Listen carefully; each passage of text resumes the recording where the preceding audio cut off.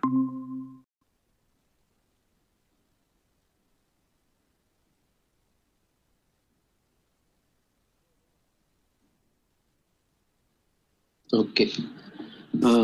Hi to all.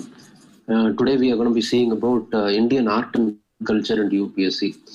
இது வந்து ரொம்ப ஒரு இன்ட்ரெஸ்டிங்கான subject in many with regard to many reasons. ஒன்று வந்து மற்ற கன்வெக்ஷனல் சப்ஜெக்ட்ஸ் மாதிரி இல்லாமல் இது கொஞ்சம் ஒரு ஜாலி ரைட், கொஞ்சம் கலர்ஃபுல்லான ஒரு சப்ஜெக்ட் இது. So that way it is gonna be an interesting subject. But ஒரு ப்ராப்ளம் இந்த Indian culture, art and culture சப்ஜெக்டை பொறுத்தவரை என்னன்னா, you have to understand the perspective in which this was இந்த சப்ஜெக்ட்டுக்கு கொஞ்சம் இம்பார்ட்டன்ஸ் ஏன் கொடுத்தாங்க அப்படின்றது புரிஞ்சாலும். இந்த சப்ஜெக்ட்டுக்கு இம்பார்ட்டன்ஸ் வந்து லாஸ்ட் ஒரு 6-7 இயர்ஸ் ரொம்பவே அதிகமாக இருக்கு. இந்த சப்ஜெக்ட் மட்டும் இல்லை, என்விரான்மெண்ட்டுக்கும் இம்பார்ட்டன்ஸ் அதிகமாக இருக்கு. இதுக்கு முன்னாடி இந்த subjects art and culture as well as environment வந்து வேற ஒரு சப்ஜெக்டோட ஒரு பார்ட் மாதிரி இருக்கும். அது என்ன அப்படின்னா, ஆர்ட் அண்ட் கல்ச்சர் எடுத்துக்கிட்டிங்கன்னா ஹிஸ்ட்ரியில் ஒரு பார்ட், பர்டிகுலராக ஏன்ஷியன் இந்தியாவில் இருக்கும். So most of the questions which we say today culture question, art and culture questions யூபிஎஸ்சியில் சொல்றப்போ அதெல்லாம் வந்து ஹிஸ்ட்ரி அப்படின்னு தான் மென்ஷன் பண்ணிட்டு இருப்பாங்க. அண்ட் லைக்வைஸ் என்விரான்மெண்ட் வந்து ஜியாகிரபியில் ஒரு பார்ட் இருந்துச்சு. Over the period of time this components required its own நிறைய ஒரு ஸ்டடி தேவைப்படுது. ஒரு தனி சப்ஜெக்டாகவே சொல்ல ஆரம்பிச்சிட்டாங்க. அண்ட் கொஸ்டின்ஸ் நிறைய கொஸ்டின்ஸ் இந்த இடத்துல தான் வர ஆரம்பிச்சிருக்கு. இன்ஃபேக்ட் பேப்பர் டஃப் ஆகிறதுக்கும் இந்த ஏரியாஸ் தான் இப்போ ரீசன்ஸ் இருக்கு. I'm saying about both art and culture as well as environment. ரெண்டு சப்ஜெக்ட்ஸ் தான் இன்னைக்கு கொஸ்டின் பேப்பரை டஃப் ஆக்குறதுக்கு ஒரு பிரைம் ரீசனா இருக்கு. Why is it getting tough? எல்லாத்துலயும் நீங்க சொல்ற மாதிரி ஹிஸ்ட்ரி, ஜியாகிரபி, பாலிட்டி எல்லாத்துலயும் ஒரு பவுண்ட் சிலபஸ் தானே. அதை படிச்சுட்டு கரண்ட் அஃபேர்ஸ் அதை ரிலேட்டடா பார்த்துட்டா போதும். ஏன் அப்போ இந்த சப்ஜெக்ட்ஸ் டஃப் ஆகுது, art and culture as well as environment tough ஆகுது? I'm saying for both the subjects அப்படின்னா, இப்போ நீங்க நியூஸ் பேப்பர்ஸ் எடுத்துக்கோங்க. எத்தனை நியூஸ் பேப்பர்ஸ் வேணாலும் படிங்க, nothing wrong about it. But எல்லா நியூஸ் பேப்பர்ஸ்லையும் ஒரு கவர்மெண்ட் ஸ்கீமோ, பாலிசியோ, இல்லை ஒரு எக்கனாமிக்கல் ஆக்டிவிட்டியோ, இல்லை any kind of events what has happened எல்லாமே ஒரே மாதிரி இருக்கும். ஏன்னா because there is a day of the news, there is a news of the day. So ஒரு நியூஸ் நடக்குது, அந்த நியூஸ் வந்து எல்லாத்துலேயும் ரிஃப்ளெக்ட் பண்ணியிருப்பாங்க. அதில் வந்து அந்த நியூஸ் பேப்பர்ஸுடைய ஒப்பீனியன்ஸ், எடிட்டோரியல்ஸாக கொஞ்சம் போட்டிருப்பாங்க, இன்ஃபர்மேஷன்ஸ் போட்டிருப்பாங்க. So what ever being the news paper reading, கொஞ்சம் அதை பற்றி சிஸ்டமேட்டிக்காக லைட்டாக ஒரு சேஞ்சஸ் இருக்குமே தவிர, பட் அந்த விஷயம் தான் காமனாக எல்லா பேப்பருக்கும். பட் ஆனால் இந்த art and culture as well as environment வந்து ஒரு நியூஸ் பேப்பரோட டிஸ்கிரிப்ஷன்ல இருக்கு. அப்படின்னா என்ன அப்படின்னு கேட்டீங்க அப்படின்னா, இப்போ take for example Indian express R Hindu, இந்த பேப்பர் அவங்களுக்கு ஒரு நியூஸ் போடணும் அப்படின்ற மாதிரி நியூஸ்ன்றது இல்லை, ஒரு ஜஸ்ட் ஒரு கவரேஜ் கொடுக்கணும் அப்படின்னு ஃபீல் பண்ணி ஏதாச்சும் ஒன்றத்தை பத்தி எழுதுனாங்க அப்படின்னா அது ஒரு நியூஸ் ஆயிடும் art and கல்ச்சர்ல. Take for example மகாபலிபுரத்தை பத்தி இந்தியன் ஹிஸ்டரியில இந்தியன் எக்ஸ்பிரஸ்ல எழுதுறாங்க. ஹிந்துல வந்து அதே தான் எழுதணும்னு அவசியம் இல்லையே. ஹிந்துல கன்னியாகுமரி பத்தியே எழுதணும். இதெல்லாம் அவங்களுடைய ஒரு just make the coverage R the bulletin கொஞ்சம் நல்லா இருக்கணும் அப்படின்றதுக்காக அவங்க இஷ்டத்துக்கு இது மாதிரி both environment and as well as art and கல்ச்சர்ல possible. So அந்த நியூஸ் மீடியா சம்மந்தப்பட்டவங்க ஒரு லேக் பக்கத்தில் போகலாம், அங்கே இருக்கிற இந்த வீட்ஸ் ஆர் கல்டிவேஷன்ஸ்ல ஏதாச்சும் ஒரு ப்ராப்ளம் இருக்கிறத பற்றி அவங்க ஒரு ஆர்டிகல் எழுதுறாங்க. It's not a common problem. So common ப்ராப்ளமா இல்லாதனால ஒரு மீடியாவும் ஒன்று எழுதுது. அஃப்கோர்ஸ் காமன் ஏரியாஸ் இருக்கு, இல்லைன்னா நான் சொல்ல மாட்டேன். ஒரு காமரேஷன் இல்லை, ஒரு ஜென்ரல் ஏலியன் ஸ்பீசிஸ் இந்த மாதிரிலாம் வரக்குள்ள காமன் த்ரெட்டா இருக்கும். பட் கொஞ்சம் டிஸ்கிரிப்ஷன் வந்து இந்த சப்ஜெக்ட்ஸ்ல நியூஸ் மீடியாஸ் இருக்கு. ஸோ ஒரு நியூஸ் மீடியாவும் ஒன்று எழுதினாலும் அது நியூஸ் தான். ஸோ நம்ம நினைச்சிட்டு இருப்போம் இதுதானே காமரேஷன் நடந்துட்டு இருக்கு. இன்னொரு நியூஸ் மீடியா எங்கேயோ இருந்து சம்மந்தமே இல்லாம ஒரு விஷயத்த காமரேஷன் எடுத்து வருவாங்க. Take for example regional play நிறைய இருக்கிறதுக்கான பாசிபிலிட்டிஸ் இருக்கு. இப்போ ஹிந்து வந்து தமிழ்நாட்டில் ஏதாச்சும் ஒரு 100th இயர் செலிப்ரேஷனோ 150th இயர் செலிப்ரேஷனோ போடலாம்.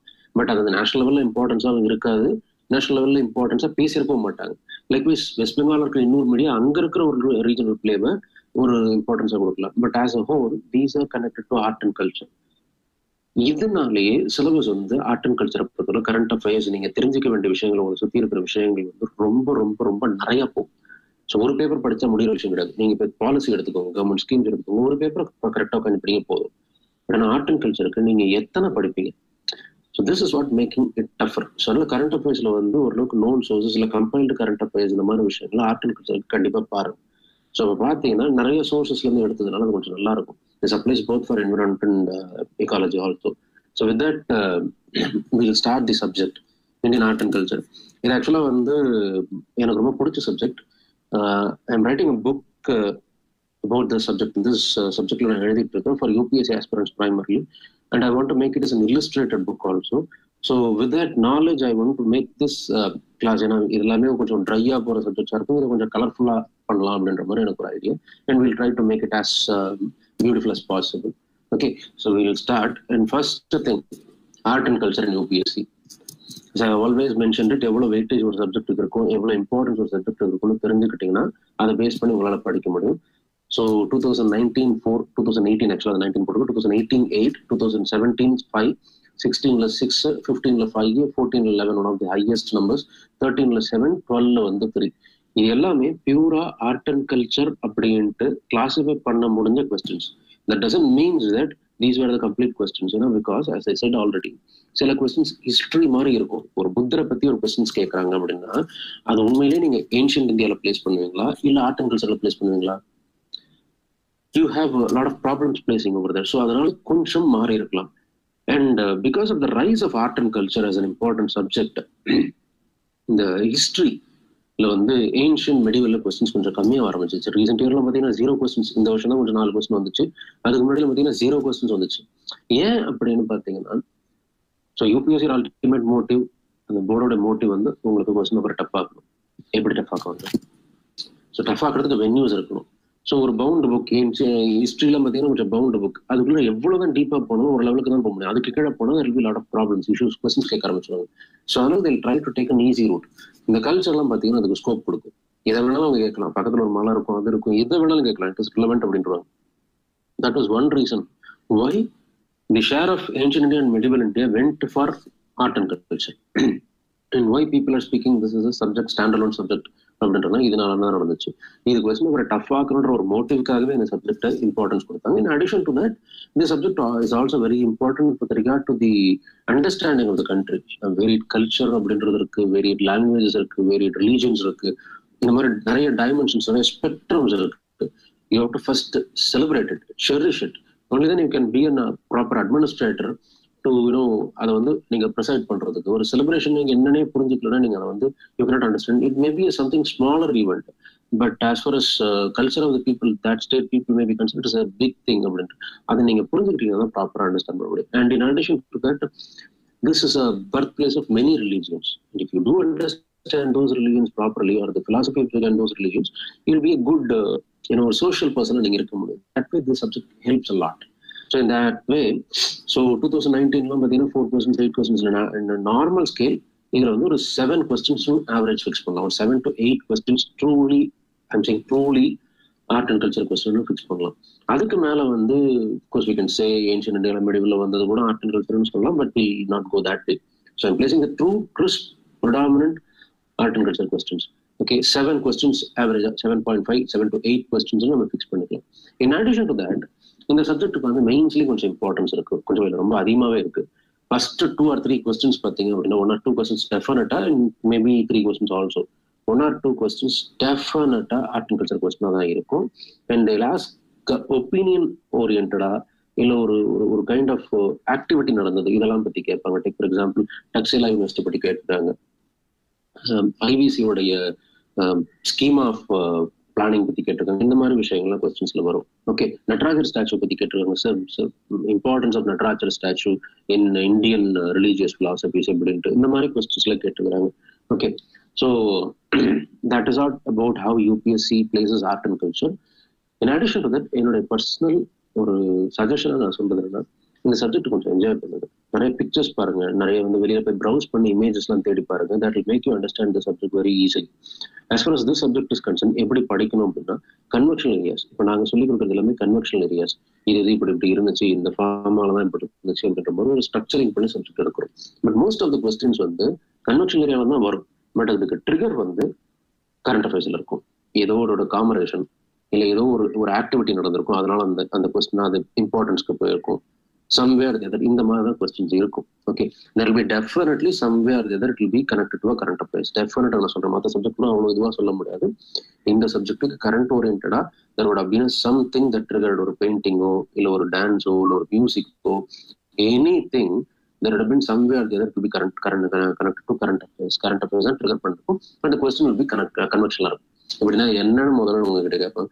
And most of the times art and கல்ச்சர்ல வர கொஸ்டின்ஸ் வந்து நீங்க டீப்பா போயிட்டு அதோடைய ஃபீச்சர்ஸ் எல்லாம் தெரிஞ்சுக்க வேண்டிய அவசியம் பெருசா இருக்காது. நான் சொல்றது ஒரு பெயிண்டிங்க்கோ ஒரு இதுக்கோ ப்ராட்லி ஒரு ஃபர்ஸ்ட் கான்டெக்ஸ்டா எடுத்து ஃபர்ஸ்ட் ஒரு ஜஸ்ட் அப்படின்ற லெவலுக்கு ஒரு இதை பத்தி படிச்சிங்கனாலே போதும். கலம்காரி பெயிண்டிங்ஸை பத்தி ஒரு கொஸ்டின் கேட்டிருந்தாங்க அப்படின்னா என்ன, அவ்வளவுதான். So that way that will be the level of questions with regard to art and culture. But first and foremost Kalamkari தெரிஞ்சாதான் உங்களுக்கு அது ஆன்சர் ஈஸின்ற மாதிரி தெரியும். தெரியலன்னா அங்கதான் பார்க்கணும். Okay, you have to just find what it is. Okay, so will start the class. So first question, இதில் வந்து ஆர்ட் அண்ட் கல்ச்சர் அப்படின்றதுக்கு டிஃபரன்ஸ் வந்து கொஞ்சம் will go understanding wise. Art and culture அப்படின்னா என்ன அப்படின்னா, art is a creative expression of one's emotions, expressions எல்லாமே. While culture வந்து variety of human behaviours. Art வந்து ஒரே ஒரு ஃபார்ம் ஆஃப், அந்த கல்ச்சர்ல இருக்க ஒரே ஒரு form. The evolved human capacity to act creatively and imaginatively represents, classifies, expresses the symbols. அது வந்து culture. Art is influenced heavily by culture and is born by byproducts of culture. Culture வந்து social reforms, material rights, customary beliefs etcetera etcetera etcetera இதெல்லாம் சேர்ந்த culture. ரொம்ப சிம்பிளா சொல்லணும்னா, உங்களுடைய inner belief, நீங்க யாரு, உங்க மொழி என்ன, உங்க மதம் என்ன, உங்களுடைய தனிப்பட்ட ஐடியாலஜி என்ன, எந்த சேஞ்சஸ் சொசைட்டில நடந்திருக்கு, நீங்க எப்படி வாழறீங்க இன்னைக்கு, உங்களுடைய வாழ்க்கைக்கு நீங்க என்ன மாதிரி ஒரு தத்துவங்களை உங்களுக்குள்ள வச்சிருக்கீங்க, இது தப்புன்ற மாதிரி நீங்க ஃபீல் பண்றீங்க, இது ரைட்ன்ற மாதிரி நீங்க ஃபீல் பண்றீங்க, இந்த மாதிரி விஷயங்கள்லாம் சேர்ந்தது கல்ச்சர். அதுல ஒரு சில விஷயத்துக்கு எக்ஸ்பிரஷன்ஸ் கொடுக்குறீங்களா, அந்த எக்ஸ்பிரஷன் ஒரே ஒரு காம்பனண்டல் எக்ஸ்பிரஷனுக்கு பேர் மட்டும்தான் ஆர்ட். நீங்க வந்து இப்ப டேக் ஃபார் எக்ஸாம்பிள், உங்களுக்குள்ள நிறைய தோணுது, அந்த தோணுறது நீங்க பேசுறீங்களா, அது ஒண்ணு, அதே எழுத முடியும், அதே கல்வெட்டா வடிச்சு வைக்க முடியும், அதே ஒரு டான்ஸ் ஃபார்மேட்ல கொடுக்க முடியும். அந்த மாதிரி நீங்க எந்த ஃபார்மேட் எடுத்துறீங்களோ அந்த மாதிரி எடுத்து ஒரு ஃபார்ம்ல ஒரு ஃபார்ம், கல்ச்சரோட ஒரு ஆஸ்பெக்ட் ஆஃப் இது மட்டும்தான் art. So before we go in to this, I will give a brief understanding about one other important thing. I have not included in the slide. So அதுக்கு முன்னாடி நான் வந்து இந்த இன்னொரு டெஃபினேஷன் நான் இங்க வந்து உங்களுக்கு போட்டுறேன். அது ரொம்ப இம்பார்ட்டன்ட். இப்ப நம்ம கல்ச்சரை பார்த்தோம்ல, ஓகே, கல்ச்சரும் சிவிலைசேஷனும் அப்படின்னா என்ன? நிறைய டைம்ல நம்ம வந்து கல்ச்சர் சிவிலைசேஷன் மாத்தி மாத்தி பேசிட்டு இருக்கோம். சிவிலைஸ்டா இல்லையா நீ, கல்ச்சரா இல்லையா நீ அப்படின்ற மாதிரி சார் நிறைய பேர் கேட்போம், அந்த மாதிரிலாம் பண்ணும். ஸோ கல்ச்சர்னா ஆல்ரெடி நம்ம சொல்லிட்டோம், அது ஒரு தாட், ஒரு பிலீஃப், உங்களுக்கு வந்து ஒரு மனசுக்குள்ளார தோன்ற விஷயங்கள். சிவிலைசேஷன்னா என்ன? இது ரெண்டுத்துக்குமே டிஃபரன்ஸ். இது ரொம்ப ரொம்ப important definition. I'm sorry I was not able to include the slide. கல்ச்சருக்கும் சிவிலைசேஷனுக்கும் உண்டான டிஃபரன்ஸ் ரொம்ப இன்ட்ரெஸ்டிங்கான ஒரு டிஃபரன்ஸ். கல்ச்சர் அப்படின்றத தமிழ்ல சொன்னீங்க அப்படின்னா கலாச்சாரம். என்னது கலாச்சாரம்? சிவிலைசேஷன் அப்படின்றத தமிழ்ல சொன்னீங்கன்னா என்ன வரும்? நாகரீகம். ஓகே, சிவிலைசேஷன் வந்து நாகரீகம். ஓகே, ஸோ கலாச்சாரம்னா என்ன, நாகரீகம்னா என்ன அப்படின்றது நீங்க யோசிக்கணும். கலாச்சாரம்ன்றது உங்களுடைய உள் கட்டமைப்பு. நீங்க வந்து எந்த மொழி பேசுறீங்க, எந்த மாதிரி சில விஷயத்த புரிஞ்சுக்கிறீங்க, சொசைட்டில நீங்க எப்படி நடக்கும்னு ஆசைப்படுறீங்க, உங்களுடைய இனம், மொழி, மதம், இந்த மாதிரியான ஒரு கன்ஸ்ட்ரக்ட். இதை வந்து ஆப்ஜெக்டா தூக்கி வச்சிட முடியாது. நான் இப்படி வந்து என்னுடைய மொழி அப்படின்னு சொல்லலாம், அதை பேசலாம், ஆனா அது பொருளா காமிக்க முடியாது. ஓகே, அதே சிவிலைசேஷன்ன்றது, நாகரீகம் அப்படின்றது வந்து உங்களுடைய மெட்டீரியல் கான்ஸ்ட்ரக்ட். நீங்க வெளியில போட்டிருக்கிற உடை, நீங்க எப்படி இது பண்றீங்க, இன்னைக்கு எப்படி உலகம் நடந்துட்டு இருக்கு, இந்த மாதிரியான விஷயங்கள், இந்த வெஸ்டர்ன் இந்த பொருள் சம்பந்தப்பட்ட மெட்டீரியலிஸ்டிக் ஆஸ்பெக்ட் ஆஃப் லிவிங், அது சிவிலைசேஷன். அதாவது இன்னர் பிலீஃப் கல்ச்சர், அவுட்டர்ல நீங்க அதை எக்ஸ்பிரஸ் பண்ற அந்த மெட்டீரியலிஸ்டிக் பிலீஃப் சிவிலைசேஷன். ஸோ நீங்க கலாச்சாரமா இருக்கிறீங்க, நீங்க பாரம்பரியமா இருக்கிறீங்க அப்படின்னா அது கல்ச்சர். அதை வெளிப்படுத்தக்கூடிய உடைகள் வந்து அந்த உடை சம்பந்தப்பட்ட விஷயம், பொருள் சம்பந்தப்பட்ட விஷயம், இதெல்லாம் சிவிலைசேஷன். இது ரொம்ப முக்கியமான டெஃபினிஷன். ஏன்றது உங்களுக்கு கொஞ்ச நேரத்துல புரியும். கல்ச்சர், கலாச்சாரம். கலாச்சாரத்துல ஒரு அழகான பியூட்டி இருக்கு. அந்த பொருள் வந்து மனம் சார்ந்து அப்படின்ற மாதிரி இருக்கும். சிவிலைசேஷன்ல என்னன்னா அது பொருள் சார்ந்து இருக்கும். இப்போ take for example western civilisation அப்படின்னு நம்ம சொல்றோம். வெஸ்டர்ன் சிவிலைசேஷன் என்ன? வெஸ்டர்ன் சிவிலைசேஷனா உடை, இந்த மாதிரி விஷயங்கள். இப்போ இந்தியன் சிவிலைசேஷன், சாரி, இந்தியன் வந்து இப்போ மாடர்ன் சிவிலைசேஷன் ஆயிட்டு இருக்காங்க, வெஸ்டர்னைஸ் ஆயிட்டாங்க சிவிலைசேஷன்ல அப்படின்ற மாதிரி சொல்றாங்கன்னா, பேண்ட் ஷர்ட் போடுறாங்க, லேப்டாப் யூஸ் பண்றாங்க, மொபைல் யூஸ் பண்றாங்க, இந்த மாதிரியான மெட்டீரியலிஸ்டிக் ஆஸ்பெக்ட் விஷயம் தான் அவங்க என்ன சொல்றாங்க, is civilised, is in to western civilisation அப்படின்ற மாதிரி சொல்றாங்க. அவன் வந்து மனம் சார்ந்து அங்க இருக்கிற விஷயத்தை ஏத்துக்கல, பொருள் சார்ந்து அங்க இருக்கிற விஷயத்தை ஏத்துக்கிட்டான். Okay, that is what civilisation, நாகரிகம். ஸோ இப்போ இந்த ரெண்டு கலாச்சாரம், நாகரிகம் அப்படின்றதுக்கு டெஃபினேஷன் உங்களுக்கு புரிஞ்சிருக்கணும்னு நினைக்கிறேன். கலாச்சாரம்ன்றது மனம், உள்ள மனசு என்ன சொல்லுது அது சார்ந்த விஷயம், உங்க மொழி, மதம், இனம், எக்ஸெட்ரா எக்ஸெட்ரா எக்ஸெட்ரா. சிவிலைசேஷன்றது, நாகரிகம்ன்றது உடை, வெளியில பாவனை, நீங்க எப்படி பண்றீங்க, என்ன ட்ரெஸ், என்ன மெட்டீரியல் யூஸ் பண்றீங்க அப்படின்ற விஷயங்கள் நாகரிகம்.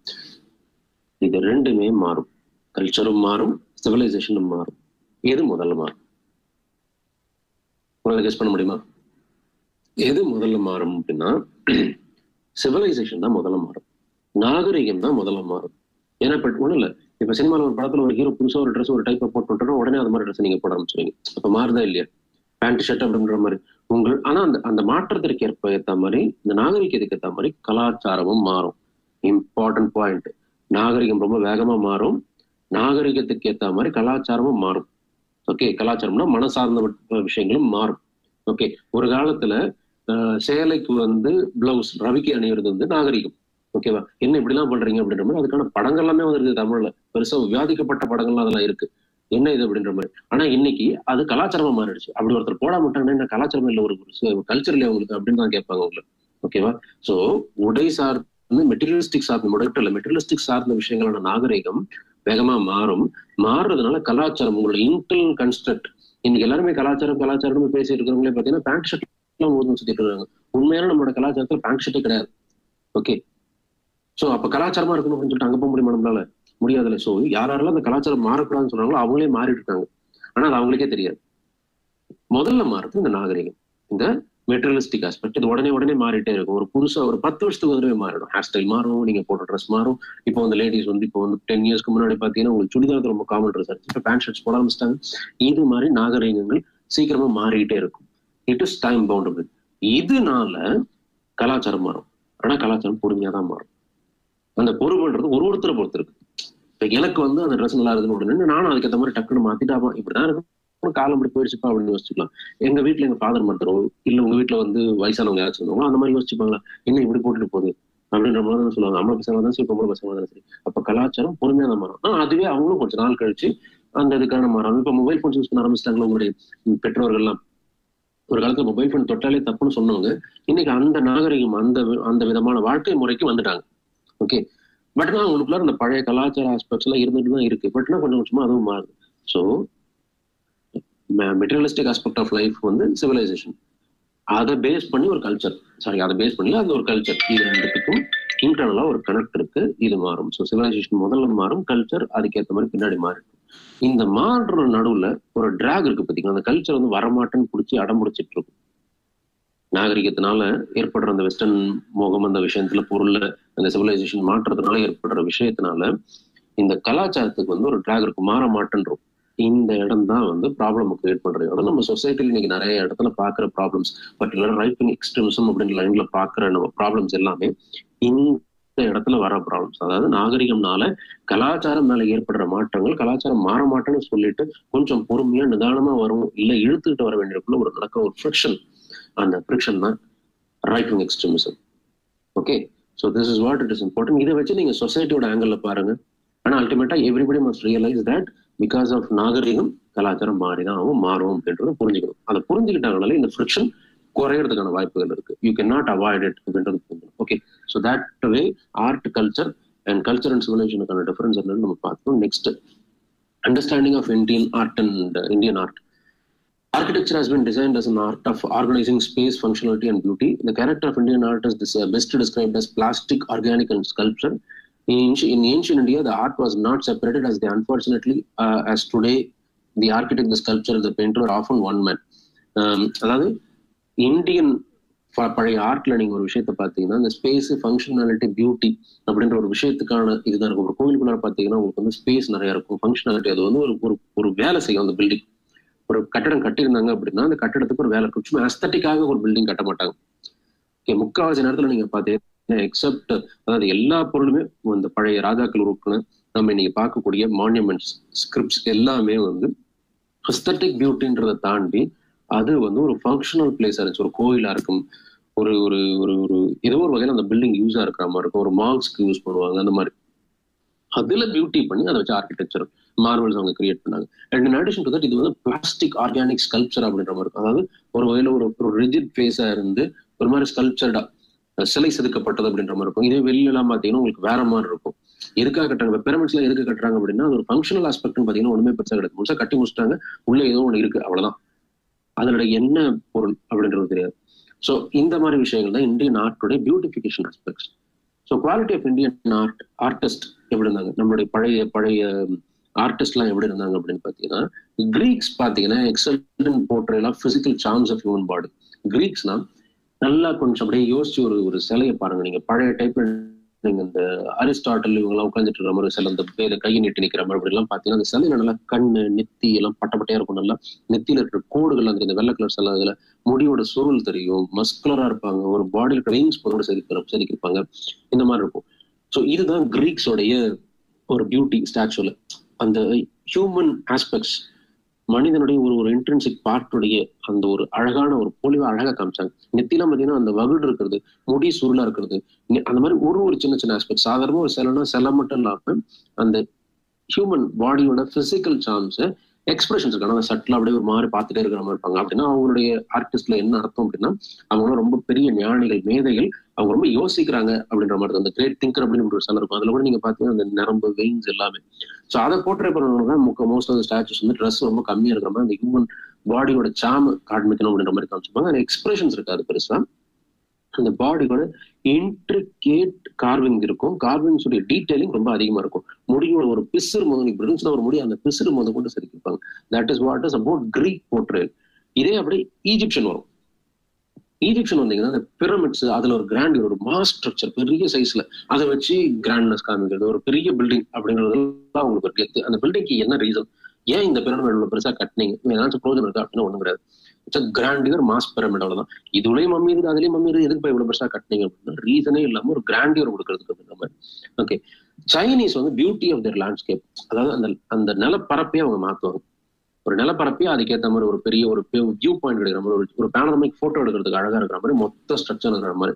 இப்ப இந்தியாவில அந்த மாதிரி ஏதாச்சும் ஒரு மான்யூமெண்ட் நீங்க தேடினீங்கன்னா ஒன்றும் பெருசா கிடையாது. ஓகே, நீங்க வந்து இப்ப தஞ்சை பெரிய கோயிலே போய் எடுக்கணும்னா அந்த மாதிரி ஒரு ஃபுல் வியூ கவரேஜ் கிடைக்கிற மாதிரி ஒரு பிளாட் சர்ஃபேஸ்ல அழகா நடுவில் மான்யூமெண்ட் ஒரு ஆர்ச் வச்சு அப்படியே அழகா போற மாதிரி, அவங்க பக்கத்துல எந்த ஒரு பில்டிங் இல்லாத மாதிரி ஒரு தனியா அப்படியே ஒரு ஸ்டில் பிக்சருக்கு இருக்கிற மாதிரி நடுவில் லேண்ட்ஸ்கேப் இந்த கார்டன் எல்லாம் பண்ணி இருக்கிற மாதிரி நீங்க பாத்தீங்கன்னா ஒன்றும் பெருசா இந்தியன்ல கிடையாது. ஆனா சைனீஸ்ல ரொம்ப அதிகமா இருக்கும். இந்தியன்ல இருக்கு. இப்போ ஃபார் எக்ஸாம்பிள் முகல் ஆர்கிடெக்சர்ல அந்த மாதிரி ஒரு விஷயங்கள் பர்டிகுலர் அந்த கார்டன் விஷயங்கள்லாம் அவங்க பண்ணிருப்பாங்க. முன்னாடி ஒரு கார்டன் வச்சிருப்பாங்க, அதுல வந்து சார் பாக்ன்ற ஒரு ஐடியால வச்சிருப்பாங்க. தண்ணியெல்லாம் இது பண்ணிருப்பாங்க, தண்ணியில ரிஃப்ளெக்ஷன் கண்டிப்பா இருக்கணும்ன்ற மாதிரி ஒரு போட்டோஜெனிக் ஆஸ்பெக்ட் அதுல இருக்கும் அந்த பில்டிங்ல. இப்ப அதுவே வந்து அந்த இது வந்து முகல்ல கொஞ்சம் இருக்கும். அதுக்கு முன்னாடி இருக்கிற இந்தியன் ஆர்கிடெக்சர்ல அந்த மாதிரி அந்த போட்டோஜெனிக், அதாவது ஒரு போட்டோ எடுத்தா நல்லா அழகா இருக்கணும் அப்படின்ற மாதிரி இந்த வாட்டர் ரிஃப்ளெக்ஷன், காத்து இப்படி வருது, இந்த மாதிரியான விஷயங்கள் எதனாச்சும் பண்ணிருக்கோம். அதை ஒன்று பெருசா பண்றேன். ஒரு சாதாரண ஒரு பில்டிங், ஒரு கேபிள், ஒரு கல், அதை எடுத்து அப்படியே அங்க வச்சு செதுக்கிட்டு அது வந்து நல்லா இருக்கு அப்படின்ற மாதிரி சொல்லுவாங்களே தவிர அந்த வியூ பாயிண்ட் அப்படின்றது ரொம்ப பெருசா கிடையாது. ஒரு இடம் தமிழ்நாடுல சொல்லலாம் அந்த வியூ அஸ்தட்டிக் பியூட்டி அப்படின்றது கொடுக்க ட்ரை பண்ண இடம். அது டெலிபரேட்டா கொடுத்தாங்களா இல்ல தெரியாம கொடுத்தாங்களான்னு தெரியாது. ஆனா நம்மளுக்கு எல்லாம் தெரிஞ்ச இந்த மகாபலிபுரத்துல கடற்கரை கோயில் பாத்தீங்கன்னா பின்னாடி கடல்ல முன்னாடி ஒரு கோயில், அப்படியே அந்த வியூ கடல் இடத்துல ஒரு அழகான ஒரு ரசனையோட அந்த கோயிலோட இடமே இருக்கும். கோயில் ரசனையா இருக்கான்றது வேற, கோயிலுக்கு இடமே ரசனையா இருக்கும் பாத்திருக்கீங்களா, அந்த மாதிரி ஒரு விஷயம். இது ரொம்ப காமனா சைனீஸ்ல இருக்கும். ஓகே, அந்த லேண்ட்ஸ்கேப்போட அஸ்தட்டிக் பியூட்டியே கேப்சர் ஆகிற மாதிரி அந்த மான்யூமெண்ட் இருக்கும். இது சைனீஸ்ல ரொம்ப அதிகமா இருக்கும். இந்த கிரேட் வாலே பாத்தீங்கன்னா உங்களுக்கு அப்படிதான், ரெண்டு பக்கமும் ஒரு வியூ கொடுக்கும்.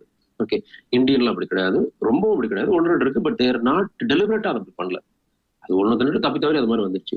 ஸோ இப்போ கிரீக்ஸ்ல என்னது பாடி, ஹியூமன் பாடியில் இருக்கிற அந்த இன்ட்ரிகேட் பிசிக்கல் சார்ம்ஸை காமிச்சாங்க. ஈஜிப்ஷியன் வந்து கிராண்ட்னஸ் காமிச்சாங்க, ஸ்ட்ரக்சருடைய சைஸ் எங்க இருக்குன்னு தேவையில்லாம பெருசு பெருசா கட்டினாங்க. சைனீஸ்ல லேண்ட்ஸ்கேப்போட அஸ்தட்டிக்னஸ் மான்யூமெண்ட் கூட சேர்த்தாங்க. இந்தியன்ல என்ன முக்கியமா அப்படின்னா ஸ்பிரிச்சுவல் கண்டென்ட், அதாவது ஒரு வகையான தெய்வீகத்தன்மை, அதை வந்து இந்த உருவங்களுக்கு கொடுக்க ஆரம்பிச்சாங்க. Okay, Indians were unsurpassed in transmitting the spiritual contents into their plastic forms, embodying the high ideals and common beliefs of the people. அதாவது பாமர மனுஷனுடைய ஒரு நம்பிக்கை, கடவுள் மேலாம் இருந்த நம்பிக்கையை அவங்க சிற்பத்தின் வழியா வெளியில கொண்டு வரதுக்கும் கோயில்கள்லயும் அந்த விஷயத்த அவங்க எடுத்துட்டு போய் வைக்கிறதுக்கான ஒரு ரூட் மாதிரி நம்ம இந்தியன் ஆர்டிஸ்ட் பண்ணாங்க. இப்ப கடவுள் பார்த்தீங்கன்னா உங்களுக்கு வந்து எல்லா வகையிலும் காப்பாற்றும் பல ஆயுதங்கள் வச்சிருக்காங்க கடவுள், இந்த மாதிரியான விஷயங்களை வேற யாரும் பண்ணல, நம்ம மட்டும் தான் பண்ணிருக்கோம். இது வந்து ரியலா அப்படி டெபிகேஷனா அப்படின்னு கேட்டா அப்படி கிடையாது. கடவுள்கிட்ட 1000 வெப்பன்ஸ் இருக்கும் அப்படின்றது ஒரு விஷயத்த மக்கள் நம்பிக்கையை காப்பாத்துறதுக்காக அந்த மாதிரி ஸ்பிரிச்சுவல் பண்ணாங்க. அதே மாதிரி அந்த பில்டிங்கோட ஸ்பிரிச்சுவாலிட்டி, அந்த பில்டிங்கோட டோன், டெனர், அதெல்லாமே பாத்தீங்கன்னா ஒரு வகையான அந்த ஸ்பிரிச்சுவல் ஃபீலிங்க்கு இது பண்றதுக்கு இருக்கிற மாதிரி இருக்கும். Okay, so Indian artists visualize the qualities of various gods and goddesses as mentioned in their sculptures and infuse these qualities of the images whose proportions they based on the idealistic figures of the man.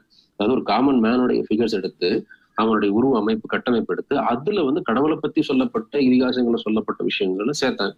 So அவருக்கு வந்து இத்தனை தலை இருக்கு, அவர் இவ்வளவு weapons வச்சிருப்பாரு, இவ்வளவு ஆயுதங்கள் வச்சிருப்பாரு, அந்த மாதிரியான விஷயங்கள் அவங்களுடைய கூந்தல் இப்படி இருக்கும் அப்படின்ற மாதிரி விஷயத்த ஒரு காமன் மேனை எடுத்துக்கிட்டு அந்த மாடல் மேல இந்த எக்ஸ்ட்ரா அடிஷன்ஸை சேர்த்து அதை கடவுளா போர்ட்ரே பண்ணாங்க. ஓகே, ஆனா இது வந்து இந்த ப்ரொபோஷன் வந்து ஒரே ஒரு இடத்துல இந்தியாவில் கொஞ்சம் மிஸ் ஆயிருக்கும். அது லேட்டர் பாயிண்ட்ல சொல்லும், பட் ஜஸ்ட் ஒரு இன்டைப்பை மென்ஷன் பண்றேன். அசாம் ஸ்டைல் ஆர்கிடெக்சர்ல பாத்தீங்கன்னா அந்த உருவங்கள் பொம்மை எல்லாம் பாத்தீங்கன்னா நீங்க வந்து முகமே ஒரு மாதிரி இருக்கிற மாதிரி இருக்கும், கைகள் வேற வேற ஷேப்ல இருக்கிற மாதிரி இருக்கும். அந்த Ahom style ஸ்கல்ப்சர்ஸ்ல that is the only place where human அந்த அந்த ப்ரொபோஷன் மிஸ் ஆயிருக்கும். ஓகே, அசாம்ல மற்ற எல்லா இடத்துலயும் ப்ராப்பரா அந்த ஹியூமன் பேஸ், அந்த ஹியூமன்ற ஒரு பிசிக்கல் ஐடியா வச்சுக்கிட்டு ஒரு காமன் ஹியூமன், ஒரு 6 பேக் ஹியூமன்ஸ்லாம் கூட காமன் ஹியூமனை வச்சுக்கிட்டு அந்த ஹியூமன்ஸ்க்கு மேல இந்த கடவுளுடைய தன்மைகளை அதுல சேர்த்தாங்க. ஓகே, நிறைய ஆபரணங்கள் போடுறது, அந்த மாதிரி விஷயங்கள் etcetera etcetera etcetera. There were 2 qualities about which Indian artists cared more than about anything else, namely a feeling for volume and vivid represents, even at the risk of sacrificing at times anatomical truth or perspective. அதாவது volume, ஒரு பெரிய representation கிளியரா இருக்கணும், அந்த உருவத்தினுடைய ஒரு ஒரு மாஸ்னஸ் கிளியரா இருக்கணும். இதுவே இங்க நீங்க வந்து அதை கிரீக் கூட கம்பேர் பண்ணீங்கன்னா அந்த உருவம் கை காலில் கரெக்டா இருக்கணும், அந்த நரம்பு கூட தெளிவா இருக்கணும், அந்த முடி கூட சுருளா இருக்கணும் அப்படின்னு யோசிக்கல. விவிட் எக்ஸ்பிரஷன்ஸ், இவர்கள் கூந்தல் இப்படிதான் இருக்கணும், ஒரு கவிதை நேயமா பாடிதாங்கன்னா அதுக்கேற்ற மாதிரி அந்த உருவத்தையே வந்து அவங்க வந்து கொஞ்சம் எசகா பண்ணிட்டு அந்த விஷயத்துக்கு அதிகமாக மூக்கெல்லாம் கூர்மையா இருக்கணும், கண் மகிழ்மா இருக்கணும், கண் உண்மையிலே மகிழ்மா இந்த வில்லுமா இருக்கணும்ன்ற சொல்றதெல்லாம் வந்து உண்மையிலே இருக்காது, சிற்பங்கள் இருக்கும். இது எப்படின்னா வந்து ரியல் டைம் டெபிக்ஷனையே மறந்துட்டு இந்த ரெப்ரசன்டேஷன், இந்த கேரக்டரிஸ்டிக்ஸை கொடுக்கணும் அப்படின்றதுக்காக சாக்ரிஃபைஸ் பண்ணியிருக்கிறாங்க. அதாவது உண்மையிலே இந்த புருவெல்லாம் பாத்தீங்கன்னா வந்து சிற்பங்கள்ல அப்படியே ஒரு மாதிரி வில்லு மாதிரி இருக்கும், உண்மையிலே யாருக்கும் வில்லு மாதிரிலாம் இருக்காது. இது வந்து கவிதை நயமா இருக்கணும் அப்படின்றதுக்காக. ஆனா இதே கிரீக் கூட கம்பேர் பண்ணீங்கன்னா அப்படிலாம் கிடையாது, கண்ணு குட்டியா இருக்கிற மாதிரி தான் இருக்கும், ரியலா மனுஷனுக்கு எப்படி இருக்குமோ அப்படிதான் இருக்கிற மாதிரி இருக்கும். So there you can understand what was compromised, what was achieved. What was compromised, realistic representation was somewhat compromised for a aesthetic R ஒரு மீனிங்ஃபுல், ஒரு மீனிங் கொடுக்கறதுக்கு அப்படின்ற மாதிரி. Indian art is a treasure house of ancient contemporary life, it's faith, belief, customs and manners of course. So இப்போ we are directly getting into the subject as it is. இதுவரை நம்ம பார்த்து ஒரு just introduction எப்படி art இருக்கு அப்படின்றது. இந்த சப்ஜெக்ட்ல நான் நிறைய பேசுற மாதிரி இருக்கும், ஏன்னா எல்லாமே கொஞ்சம் புரிய வைக்கிறதுக்காக அதோட இன்டெப்த் மீனிங் உங்களுக்கு கொடுக்கணும் அப்படின்றதுக்காக. But subject as it is ரொம்ப easy. Nitin Singhania Indian art and culture book, that is enough for you. So Nitin Singhania Indian art and culture next ஸ்லைட்ல நான் மென்ஷன் பண்றேன், next பிபிடியில். Sorry for that. So இப்போ வில் ஸ்டார்ட். ஸோ மொத்த syllabus Indian arts அப்படின்ற விஷயத்தை பொறுத்தவரையிலும் syllabus வந்து 3ஆ பிரிக்கலாம். Visual art, performing art, miscellaneous. Visual art அப்படின்னா என்ன அப்படின்னா அதை நீங்க வந்து கண்ணால பார்க்கக்குள்ளதான் தெரியும். ஐ மீன் அதை வந்து அதை செஞ்சு நீங்க பார்க்கலாம். இப்ப பெயிண்டிங்லாம் பாத்தீங்கன்னா இப்பதான் செய்யக்குள்ளதான் பார்க்கணும் கிடையாது, நீங்க கண்ணில் பாக்குறீங்க, அது இருக்கு பார்த்துட்டே இருக்கிறீங்க, அந்த மாதிரி கிளாசிபிகேஷன்ஸ். அதை வந்து நீங்க வந்து சேவ் பண்ணி பார்க்கலாம், எடுத்து வச்சுட்டு மறுபடியும் திருப்பி பார்க்கலாம். இதெல்லாம் விஷுவல், பொருள் கண்ணில் பார்த்து தெரிஞ்சுக்கிற விஷயங்கள். இது வந்து இது பெர்ஃபார்மிங்கோட கம்பேர் பண்ணது உங்களுக்கு புரிஞ்சிடும். இது விஷுவல் ஆர்ட்ஸ். ஆர்கிடெக்சர், ஸ்கல்ப்சர், சிலை, பாட்டரி, பானைகள், பெயிண்டிங்ஸ், இதெல்லாமே வந்து விஷுவல் ஆர்ட்ஸ். நீங்க கண்ணில் பாக்குறது அது அப்பதான் உட்காந்து செஞ்சிருக்கணும்னு அவசியம் இல்லை, எப்போ வேணாலும் செஞ்சிருக்கலாம். பெர்ஃபார்மிங் ஆர்ட்ஸ்னா அவங்க செய்யக்குள்ளதான், அவங்க அதை பண்ணக்குள்ளதான் அவங்களால பார்க்க முடியும். கலாச்சாரம் சார்ந்து ஆர்ட் சம்பந்தப்பட்ட விஷயத்துல மியூசிக் பிளே பண்ணக்குள்ள உங்களால கேட்க முடியும். மியூசிக்கை போட்டோ எடுத்து அந்த மியூசிக் ரசிக்க முடியாது உங்களால. ஓகே, அந்த போட்டோவை ரசிக்கலாம், மியூசிக் ரசிக்க முடியாது. மியூசிஷியன் வந்து சிற்பத்தை வடிச்சுட்டு சிற்பத்தை ரசிக்கலாம், அந்த இசையை ரசிக்க முடியாது. So you can understand what is visual arts and performing arts. Visual ஆர்ட்ஸ்னா என்ன, அதை எப்படி வேணாலும் ரசிக்கலாம், தனிப்பட்ட முறையில் அதை எடுத்து வச்சுட்டு ரசிக்கலாம். பெர்ஃபார்மிங் ஆர்ட்ஸ்ன்றது அவங்க இப்போ பண்ணக்குள்ளதான் அதை ரசிக்க முடியும். ஓகே, மியூசிக், டான்ஸ், தியேட்டர், அதாவது நாடகங்கள், டிராமா, பப்பட்ரி, பொம்மல், அந்த பொம்மல் ஆட்டம் அப்படின்னு சொல்லலாம், அது சர்க்கஸ், இந்த மாதிரியான விஷயங்கள் எல்லாமே அவங்க பண்ணக்குள்ளதான் நம்மளால ரசிக்க முடியும். இதெல்லாம் பெர்ஃபார்மிங் ஆர்ட்ஸ். இந்த விஷுவல் ஆர்ட்ஸ்க்கும் பெர்ஃபார்மிங் ஆர்ட்ஸ்க்கும் ஒரு பெரிய செகண்ட் டிஃபரன்ஸ் அப்படின்னு பாத்தீங்கன்னா, விஷுவல் ஆர்ட்ஸ்க்கு ஒரு கனெக்ட் தேவை கிடையாது. கனெக்ட்னா வந்து ஒரு 1000 வருஷத்துக்கு முன்னாடி ஒருத்தர் ஒரு பெயிண்டிங் வரைஞ்சி வச்சுட்டு போயிருக்கலாம். அந்த பெயிண்டிங் இன்னைக்கு பார்த்து கூட அதை ரெப்ளிகேட் பண்றதுக்கான முயற்சிகளை நம்ம ஈஸியாக இறங்கிடலாம். நம்மளுக்கு தெரிஞ்ச டெக்னிக்ஸ் வச்சு அதை ரெப்ளிகேட் பண்றதுக்கான வேலையெல்லாம் ரொம்ப ஈஸியா இருக்கும். அதை புரிஞ்சுக்கலாம் என்னென்ன லேயர் பண்ணிருக்காங்க அப்படின்ற மாதிரி. இந்த அஜந்தால இருக்கிற பெயிண்டிங்ஸ் எல்லாம் ஒரு லேயர் அப்படியே வாஷ் அவுட் பண்ணி உள்ள என்ன இருக்கு வெளியில என்ன இருக்கு அப்படின்றதும் ஈஸியா கண்டுபிடிச்சிருப்பாங்க. ஓகே, அதே மாதிரி ஒன்று நம்ம வந்து அவங்க அந்த வரைஞ்ச அந்த ஓவியர் இப்ப இல்லைனாலும் உங்களால அதே மாதிரி வரைய முடியும், நீங்களா புரிஞ்சுக்கிட்டு. சிற்பங்கள் கூட அப்படிதான். அந்த சிற்பங்கள் வந்து சிற்பி சொல்லி கொடுத்து நீங்க மறுபடியும் செதுக்கணும் இல்லை, உங்களுக்கு அந்த டெக்னிக் இருந்துச்சுன்னா போதும். அதே சிற்பத்தை அதே டோன்ல அதே மாதிரி, அதாவது நீங்க வந்து ஒரு நார்த் இந்தியன் சிற்பியா இருக்கலாம், ஆனா சவுத் இந்தியன் சிற்பத்தை உங்களுக்கு டெக்னிக் தெரியுன்றதுனாலே பண்ண முடியும். ஆனால் பர்ஃபார்மிங் ஆர்ட்ஸ் அந்த லிங்க் இல்லைன்னா பண்ண முடியாது. இப்ப நான் வந்து மியூசிக் வாசிக்கிறேன், நான் வந்து ஒரு ஒரு வீணை வாசிக்கிறேன் அப்படின்னா நான் இன்னொருத்தவங்களுக்கு சொல்லிக் கொடுக்கணும், அவங்க இன்னொருத்தவங்களுக்கு சொல்லிக் கொடுக்கணும். ஸோ காலங்காலமா அந்த பர்ஃபார்மிங் ஆர்ட்ஸ் ஒருத்தர் கையில இருந்து ஒருத்தர் கையில இருந்து ஒருத்தர் கையில இருந்து ஒரு பெரிய செயின் மாதிரி டிராவல் ஆயிட்டு இருக்கு. எங்கேயாச்சும் அந்த செயின் கட்டாச்சு அடுத்த தலைமுறைக்கு அது போய் சேராது. So can you understand what the beauty and what the responsibility these performing arts artist have? ஒரு இசை கலைஞர்களுக்கோ, ஒரு நடன கலைஞர்களுக்கோ, ஒரு நாட்டிய கலைஞர்களுக்கோ, ஒரு ஒரு ஒரு ஒரு பொம்மலாட்ட கலைஞர்களுக்கோ ஒரு தலைமுறையிலிருந்து அடுத்த தலைமுறைக்கு போய் அந்த கலை சேரல அப்படின்னா அந்த அந்த சிவிலைசேஷனுக்கே அந்த கலை இல்லாம போயிடும். அந்த கூட்டத்திற்கே, அந்த இனத்திற்கே அந்த கலை இல்லாம போயிடும். இது வந்து விஷுவல் ஆர்ட்ஸ்க்கு கிடையாது இந்த ப்ராப்ளம். நீங்க 100 வருஷம் கழிச்சு வேற யார் கூட ரெப்ளிகேட் பண்ணலாம். அந்த இனத்துல இருக்கிறவங்களே வந்து அந்த விஷயத்தை ரெப்ளிகேட் பண்ண முடியாது. ஒரு தடவை ஒரு தலை ஒரு செயின் ஒரு லூப் கட் ஆயிடுச்சுன்னா. ஓகே, அப்ப இந்த பர்ஃபார்மிங் ஆர்ட்ஸ் சம்பந்தப்பட்டவங்களுக்கு எவ்வளவு பெரிய ரெஸ்பான்சிபிலிட்டி, எவ்வளவு கிராவிட்டி, எவ்வளவு நீங்களா இதை பண்ணிட்டு இருக்கிற நீங்களா எந்த வகையான கலையில நீங்க இருந்தாலும் சரி, இசை கலைஞராக இருந்தாலும் சரி, நடன கலைஞர், நாட்டிய கலைஞர், எதுவா இருந்தாலும் சரி, ஒரு பெரிய செயின்ல நீங்க ஒரு அழகான ஒரு கனெக்டர். ஓகே, அதனால அதை செஞ்சுட்டு இருக்கிறவங்களுக்கு I am really happy for it. Continue பண்ணுங்க. அது அடுத்த தலைமுறைக்கு அடுத்தவங்களுக்கு இன்னும் எடுத்துட்டு போய் சேருங்க. ஓகே, ஸோ இன்னைக்கு அஃப்கோர்ஸ் அதை சேவ் பண்ணி வச்சிருக்கிற மீடியம்லாம் இருக்கு, யூடியூப்ஸ் இந்த மாதிரி நிறைய சேனல்ஸ் எல்லாம் இருக்கு. பட் ஸ்டில் உங்களால் அதை வச்சு முழுசா அந்த கலையை கத்துக்கிறதுக்கான பாசிபிலிட்டிஸ் கொஞ்சம் கம்மி தான். ஒரு குரு சிஷ்ய பரம்பரை அப்படின்ற ஒரு விஷயத்தை தாண்டி ஒரு விஷயத்தை வச்சுக்கிட்டு தான் அது வரும். எந்த வகையான கலையாக இருந்தாலும் சரி, நாட்டுப்புற கலைஞராக இருந்தாலும் சரி, இல்ல கிராமிய கலைகளாக இருந்தாலும் சரி, இல்ல வந்து இந்த பரதநாட்டியம் அந்த கலைகளாக இருந்தாலும் சரி, இந்த மாதிரியான விஷயங்கள் பர்ஃபார்மிங் ஆர்ட்ஸ் இது தேவை. So you can now understand the beauty of visual arts and performing arts. Okay, so performing arts பண்றவங்க அதை இன்னும் செரிஷ் பண்ணுங்க. உங்களுடைய விஷயத்தை அழகா புரிஞ்சுக்கோங்க. நீங்க நிறைய விஷயங்கள் நல்லா புரிஞ்சுக்கிட்டீங்க, ரொம்ப அழகா இருக்கும். டேக் ஃபார் எக்ஸாம்பிள், பரதநாட்டியம் அப்படின்ற ஒரு வேர்டே ஒரு அழகான வேர்டு. பாவம், ராகம், தாளம் கொண்ட நாட்டியம் பரதநாட்டியம், இதுதான் அந்த வேர்டுடைய மீனிங். ஸோ இந்த மாதிரி மீனிங்ஸை புரிஞ்சுக்கிட்டீங்கன்னா அதை இன்னும் நீங்க நல்லா என்ஜாய் பண்ணலாம். ஓகே, அப்போ வந்து அதை பண்றவங்களுக்கு இன்னும் அது மேல ஒரு மரியாதையும், அதை பார்க்கறவங்களுக்கு இன்னும் ஒரு ரசிப்பு தன்மையும் அதிகமாகும். ஓகே, அதை தான் நம்ம இந்த சப்ஜெக்ட்ல தேட போறோம் பர்டிகுலரா. Okay, so first visual arts, performing arts, next miscellaneous topics அப்படின்னு சொல்லி. இந்த miscellaneous டாபிக்ஸ்ல religions, language, literature, cinema, calendar, பிலாசபின்றது வந்து நிறைய இந்தியாவிலே இந்துவிசம் அப்படின்ற ஒரு விஷயத்துக்குள்ளே நிறைய பிலாசபிஸ் இருக்கு. அந்த மாதிரி விஷயங்களை பார்க்கறது, மற்ற ரிலீஜியஸ் பிலாசபிஸ், சாவாக்கிசம் அந்த மாதிரி பார்க்கறது, அதெல்லாம் வரும் பிலாசபிஸ்ல. நெக்ஸ்ட் வந்து festivals, fares, handicraft, coinage, institutions, maths and science, medicine, astronomy, இது எல்லாமும் நம்மளுடைய ஆர்ட் அண்ட் கல்ச்சர் சம்பந்தப்பட்ட விஷயங்கள். அதெல்லாம் மிசலேனியஸ் டாபிக்ஸ்ல வரும். ஸோ இப்போ நம்ம முக்கியமா சிலபஸ் வைஸா பார்க்க வேண்டியது visual arts, performing arts, miscellaneous topics. Miscellaneous டாபிக்ஸை பத்தி எல்லாத்த பத்தி ஒரு பிரீஃப் இன்ட்ரடக்ஷன், பிரீஃப் கான்செப்ட்ஸ் பேசுவோம், ரொம்ப பெருசா பேச மாட்டோம். பட் மற்ற 2 டாபிக் பத்தி, visual arts and performing arts பத்தி ரொம்ப டீடைல்டா பேசுவோம். ஸோ அதில் ஃபர்ஸ்ட் விஷுவல் ஆர்ட்ஸ். ஆல்ரெடி நான் சொன்ன மாதிரி விஷுவல் ஆர்ட்ஸ்ன்றது கண்ணில் நீங்க பார்த்து ரசிக்கிற விஷயங்கள். கண்ணில் பார்த்த விஷயம் எப்பயோ செஞ்சிருப்பாங்க, இப்போ கூட பார்த்துக்கலாம். ஓகே, இப்பதான் செய்யணும் முடியல, இப்பதான் பண்ணணும், பண்ணாதான் பார்க்க முடியும், பர்ஃபார்ம் பண்ணாதான் பார்க்க முடியும் கூட, எப்போ வேணாலும் நீங்க பார்க்கலாம். அதுல முக்கியமான 2 விஷயம் இந்தியன் ஆர்கிடெக்சர், இந்தியன் ஸ்கல்ப்சர். என்ன பார்க்க போறோம்? விஷுவல் ஆர்ட்ஸ் டாபிக் நம்பர் 1ல நம்ம பார்க்க போற ஃபர்ஸ்ட் டாபிக் இந்தியன் ஆர்கிடெக்சர்.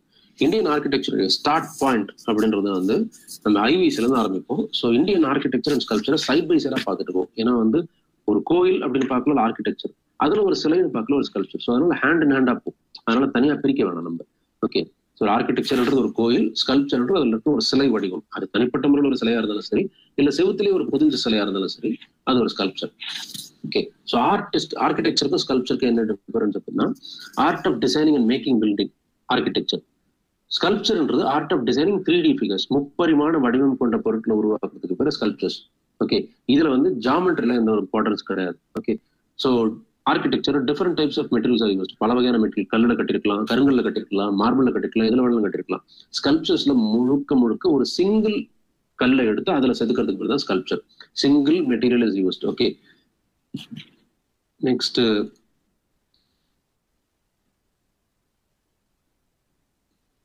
வந்து ரிக்வயர்ஸ் இன்ஜினியரிங் ஸ்கில்ஸ். இது உங்களுக்கு ஈஸியாக அண்டர்ஸ்டாண்ட் ஆயிருக்கும். ஒரு காலம் ரைஸ் பண்ணணும், பீம் வைக்கணும், அதுக்கு மேல இதெல்லாம் ஸ்லாப்லாம் போடணும் அப்படின்ற இன்ஜினியரிங் ஸ்கில்ஸ்லாம் இங்க ஸ்கல்ப்சருக்கு தேவையில்லை. ஏன்னா ஒரு சிலை அதை வடிக்கிறதுக்கு என்ன engineering skills. Architecture involves aesthetic appeals. அதோடைய பார்க்கறதுக்கே ஒரு விஷுவலா ஒரு மாதிரி ஒரு ஸ்ட்ரக்சர் கொடுத்து ஒரு அழகான ஒரு இமேஜ் கொடுக்குற மாதிரி இருக்கும். ஸ்கல்ப்சர் வந்து கிரியேட்டிவிட்டி இருக்கணும். கிரியேட்டிவ் எப்படின்னா அந்த கையோடைய வளைவுகள் எப்படி இருக்கும், நெளிவுகள் எப்படி இருக்கும், சுழிவுகள், அந்த அந்த மாதிரியான ஒரு கிரியேட்டிவ் அப்பீலுக்கான ஒரு இடம் தான் sculpture. So ஆர்கிடெக்சர்ல Taj Mahal, Konark temple இந்த மாதிரி எக்ஸ்ட்ரா சொல்லலாம், தஞ்சூர் டெம்பிள் இந்த மாதிரி சொல்லலாம். ஸ்கல்ப்சர்ல வந்து பிரான்ஸ் டான்சிங் ஆஃப் முகந்திராஜ் அப்படின்னு பார்ப்போம். நம்ம இப்ப நட்ராஜ் ஸ்டாச்சு இதெல்லாம் நம்ம பார்ப்போம். அதாவது நட்ராஜர் அந்த ஒரு காலத்துல டான்ஸ் ஆடுற மாதிரி இருக்கணும், பரதநாட்டியம்க்கு ஒரு ஐடியல் ஃபிகர், அதெல்லாம் வந்து ஸ்கல்ப்சர் எக்ஸாம்பிளா. சொன்னா combination of architecture and sculpture. Indian architecture நீங்க நல்லா பாத்தீங்கன்னா தெரியும், அது ஒரு தூண். அந்த தூண்ன்றது ஆர்கிடெக்சர்ல ஒரு இன்ஜினியரிங் மாறும். ஆனா அந்த தூண் மேல ஸ்கல்ப்சர் இருக்கு. ஸோ அப்போ ஸ்கல்ப்சர்னு சொல்லுவீங்களா, ஆர்கிடெக்சர்னு சொல்லுவீங்களா அப்படின்றது தெரியாது. ஸோ அதனாலதான் Indian architecture, particularly ancient Indian architecture is more a combination of two.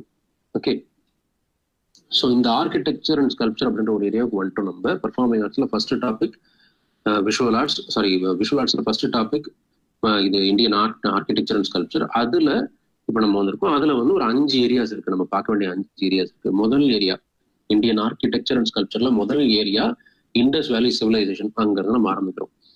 Indies வேலி சிவிலைசேஷன். அடுத்த area Buddhist architecture and sculpture. அதுக்கு அடுத்த ஏரியா டெம்பிள் ஆர்கிடெக்சர், அதாவது இந்து கோயில்கள். அதுக்கு அடுத்த ஆர்கிடெக்சர் இண்டோ இஸ்லாமிக் ஆர்கிடெக்சர். அதுக்கு அடுத்தது modern architecture. So visual arts, அது இந்தியன் ஆர்கிடெக்சர் அண்ட் ஸ்கல்ப்சர், அதுல இண்டஸ் வேலி சிவிலைசேஷன், மௌரியன் பீரியட் அப்படின்ற மாதிரி வரும். இப்போ முதல்ல நம்ம வந்து இண்டஸ் வேலி சிவிலைசேஷன் பத்தி பார்க்க போறோம். ஸோ இப்போ மறுபடியும் இண்டஸ் வேலி சிவிலைசேஷன் அப்படின்ற வரக்குள்ள நம்மளுக்கு அந்த வேர்டு மறுபடியும் ஞாபகம் நான் பாருங்க. உங்களுக்கு இந்த வேர்ட் சிவிலைசேஷன் அப்படின்னா என்ன? நாகரிகம். நாகரிகம்னா என்ன? பொருள் சார்ந்த விஷயங்கள், ஒருத்தனுடைய வாழ்க்கையில பொருள் சார்ந்த விஷயங்கள், அவன் பயன்படுத்துகிற பொருள், அவன் போடுகின்ற உடைகள், இந்த மாதிரியான சார்ந்த விஷயங்கள் தான் நாகரிகம் அப்படின்னு இருக்கும்.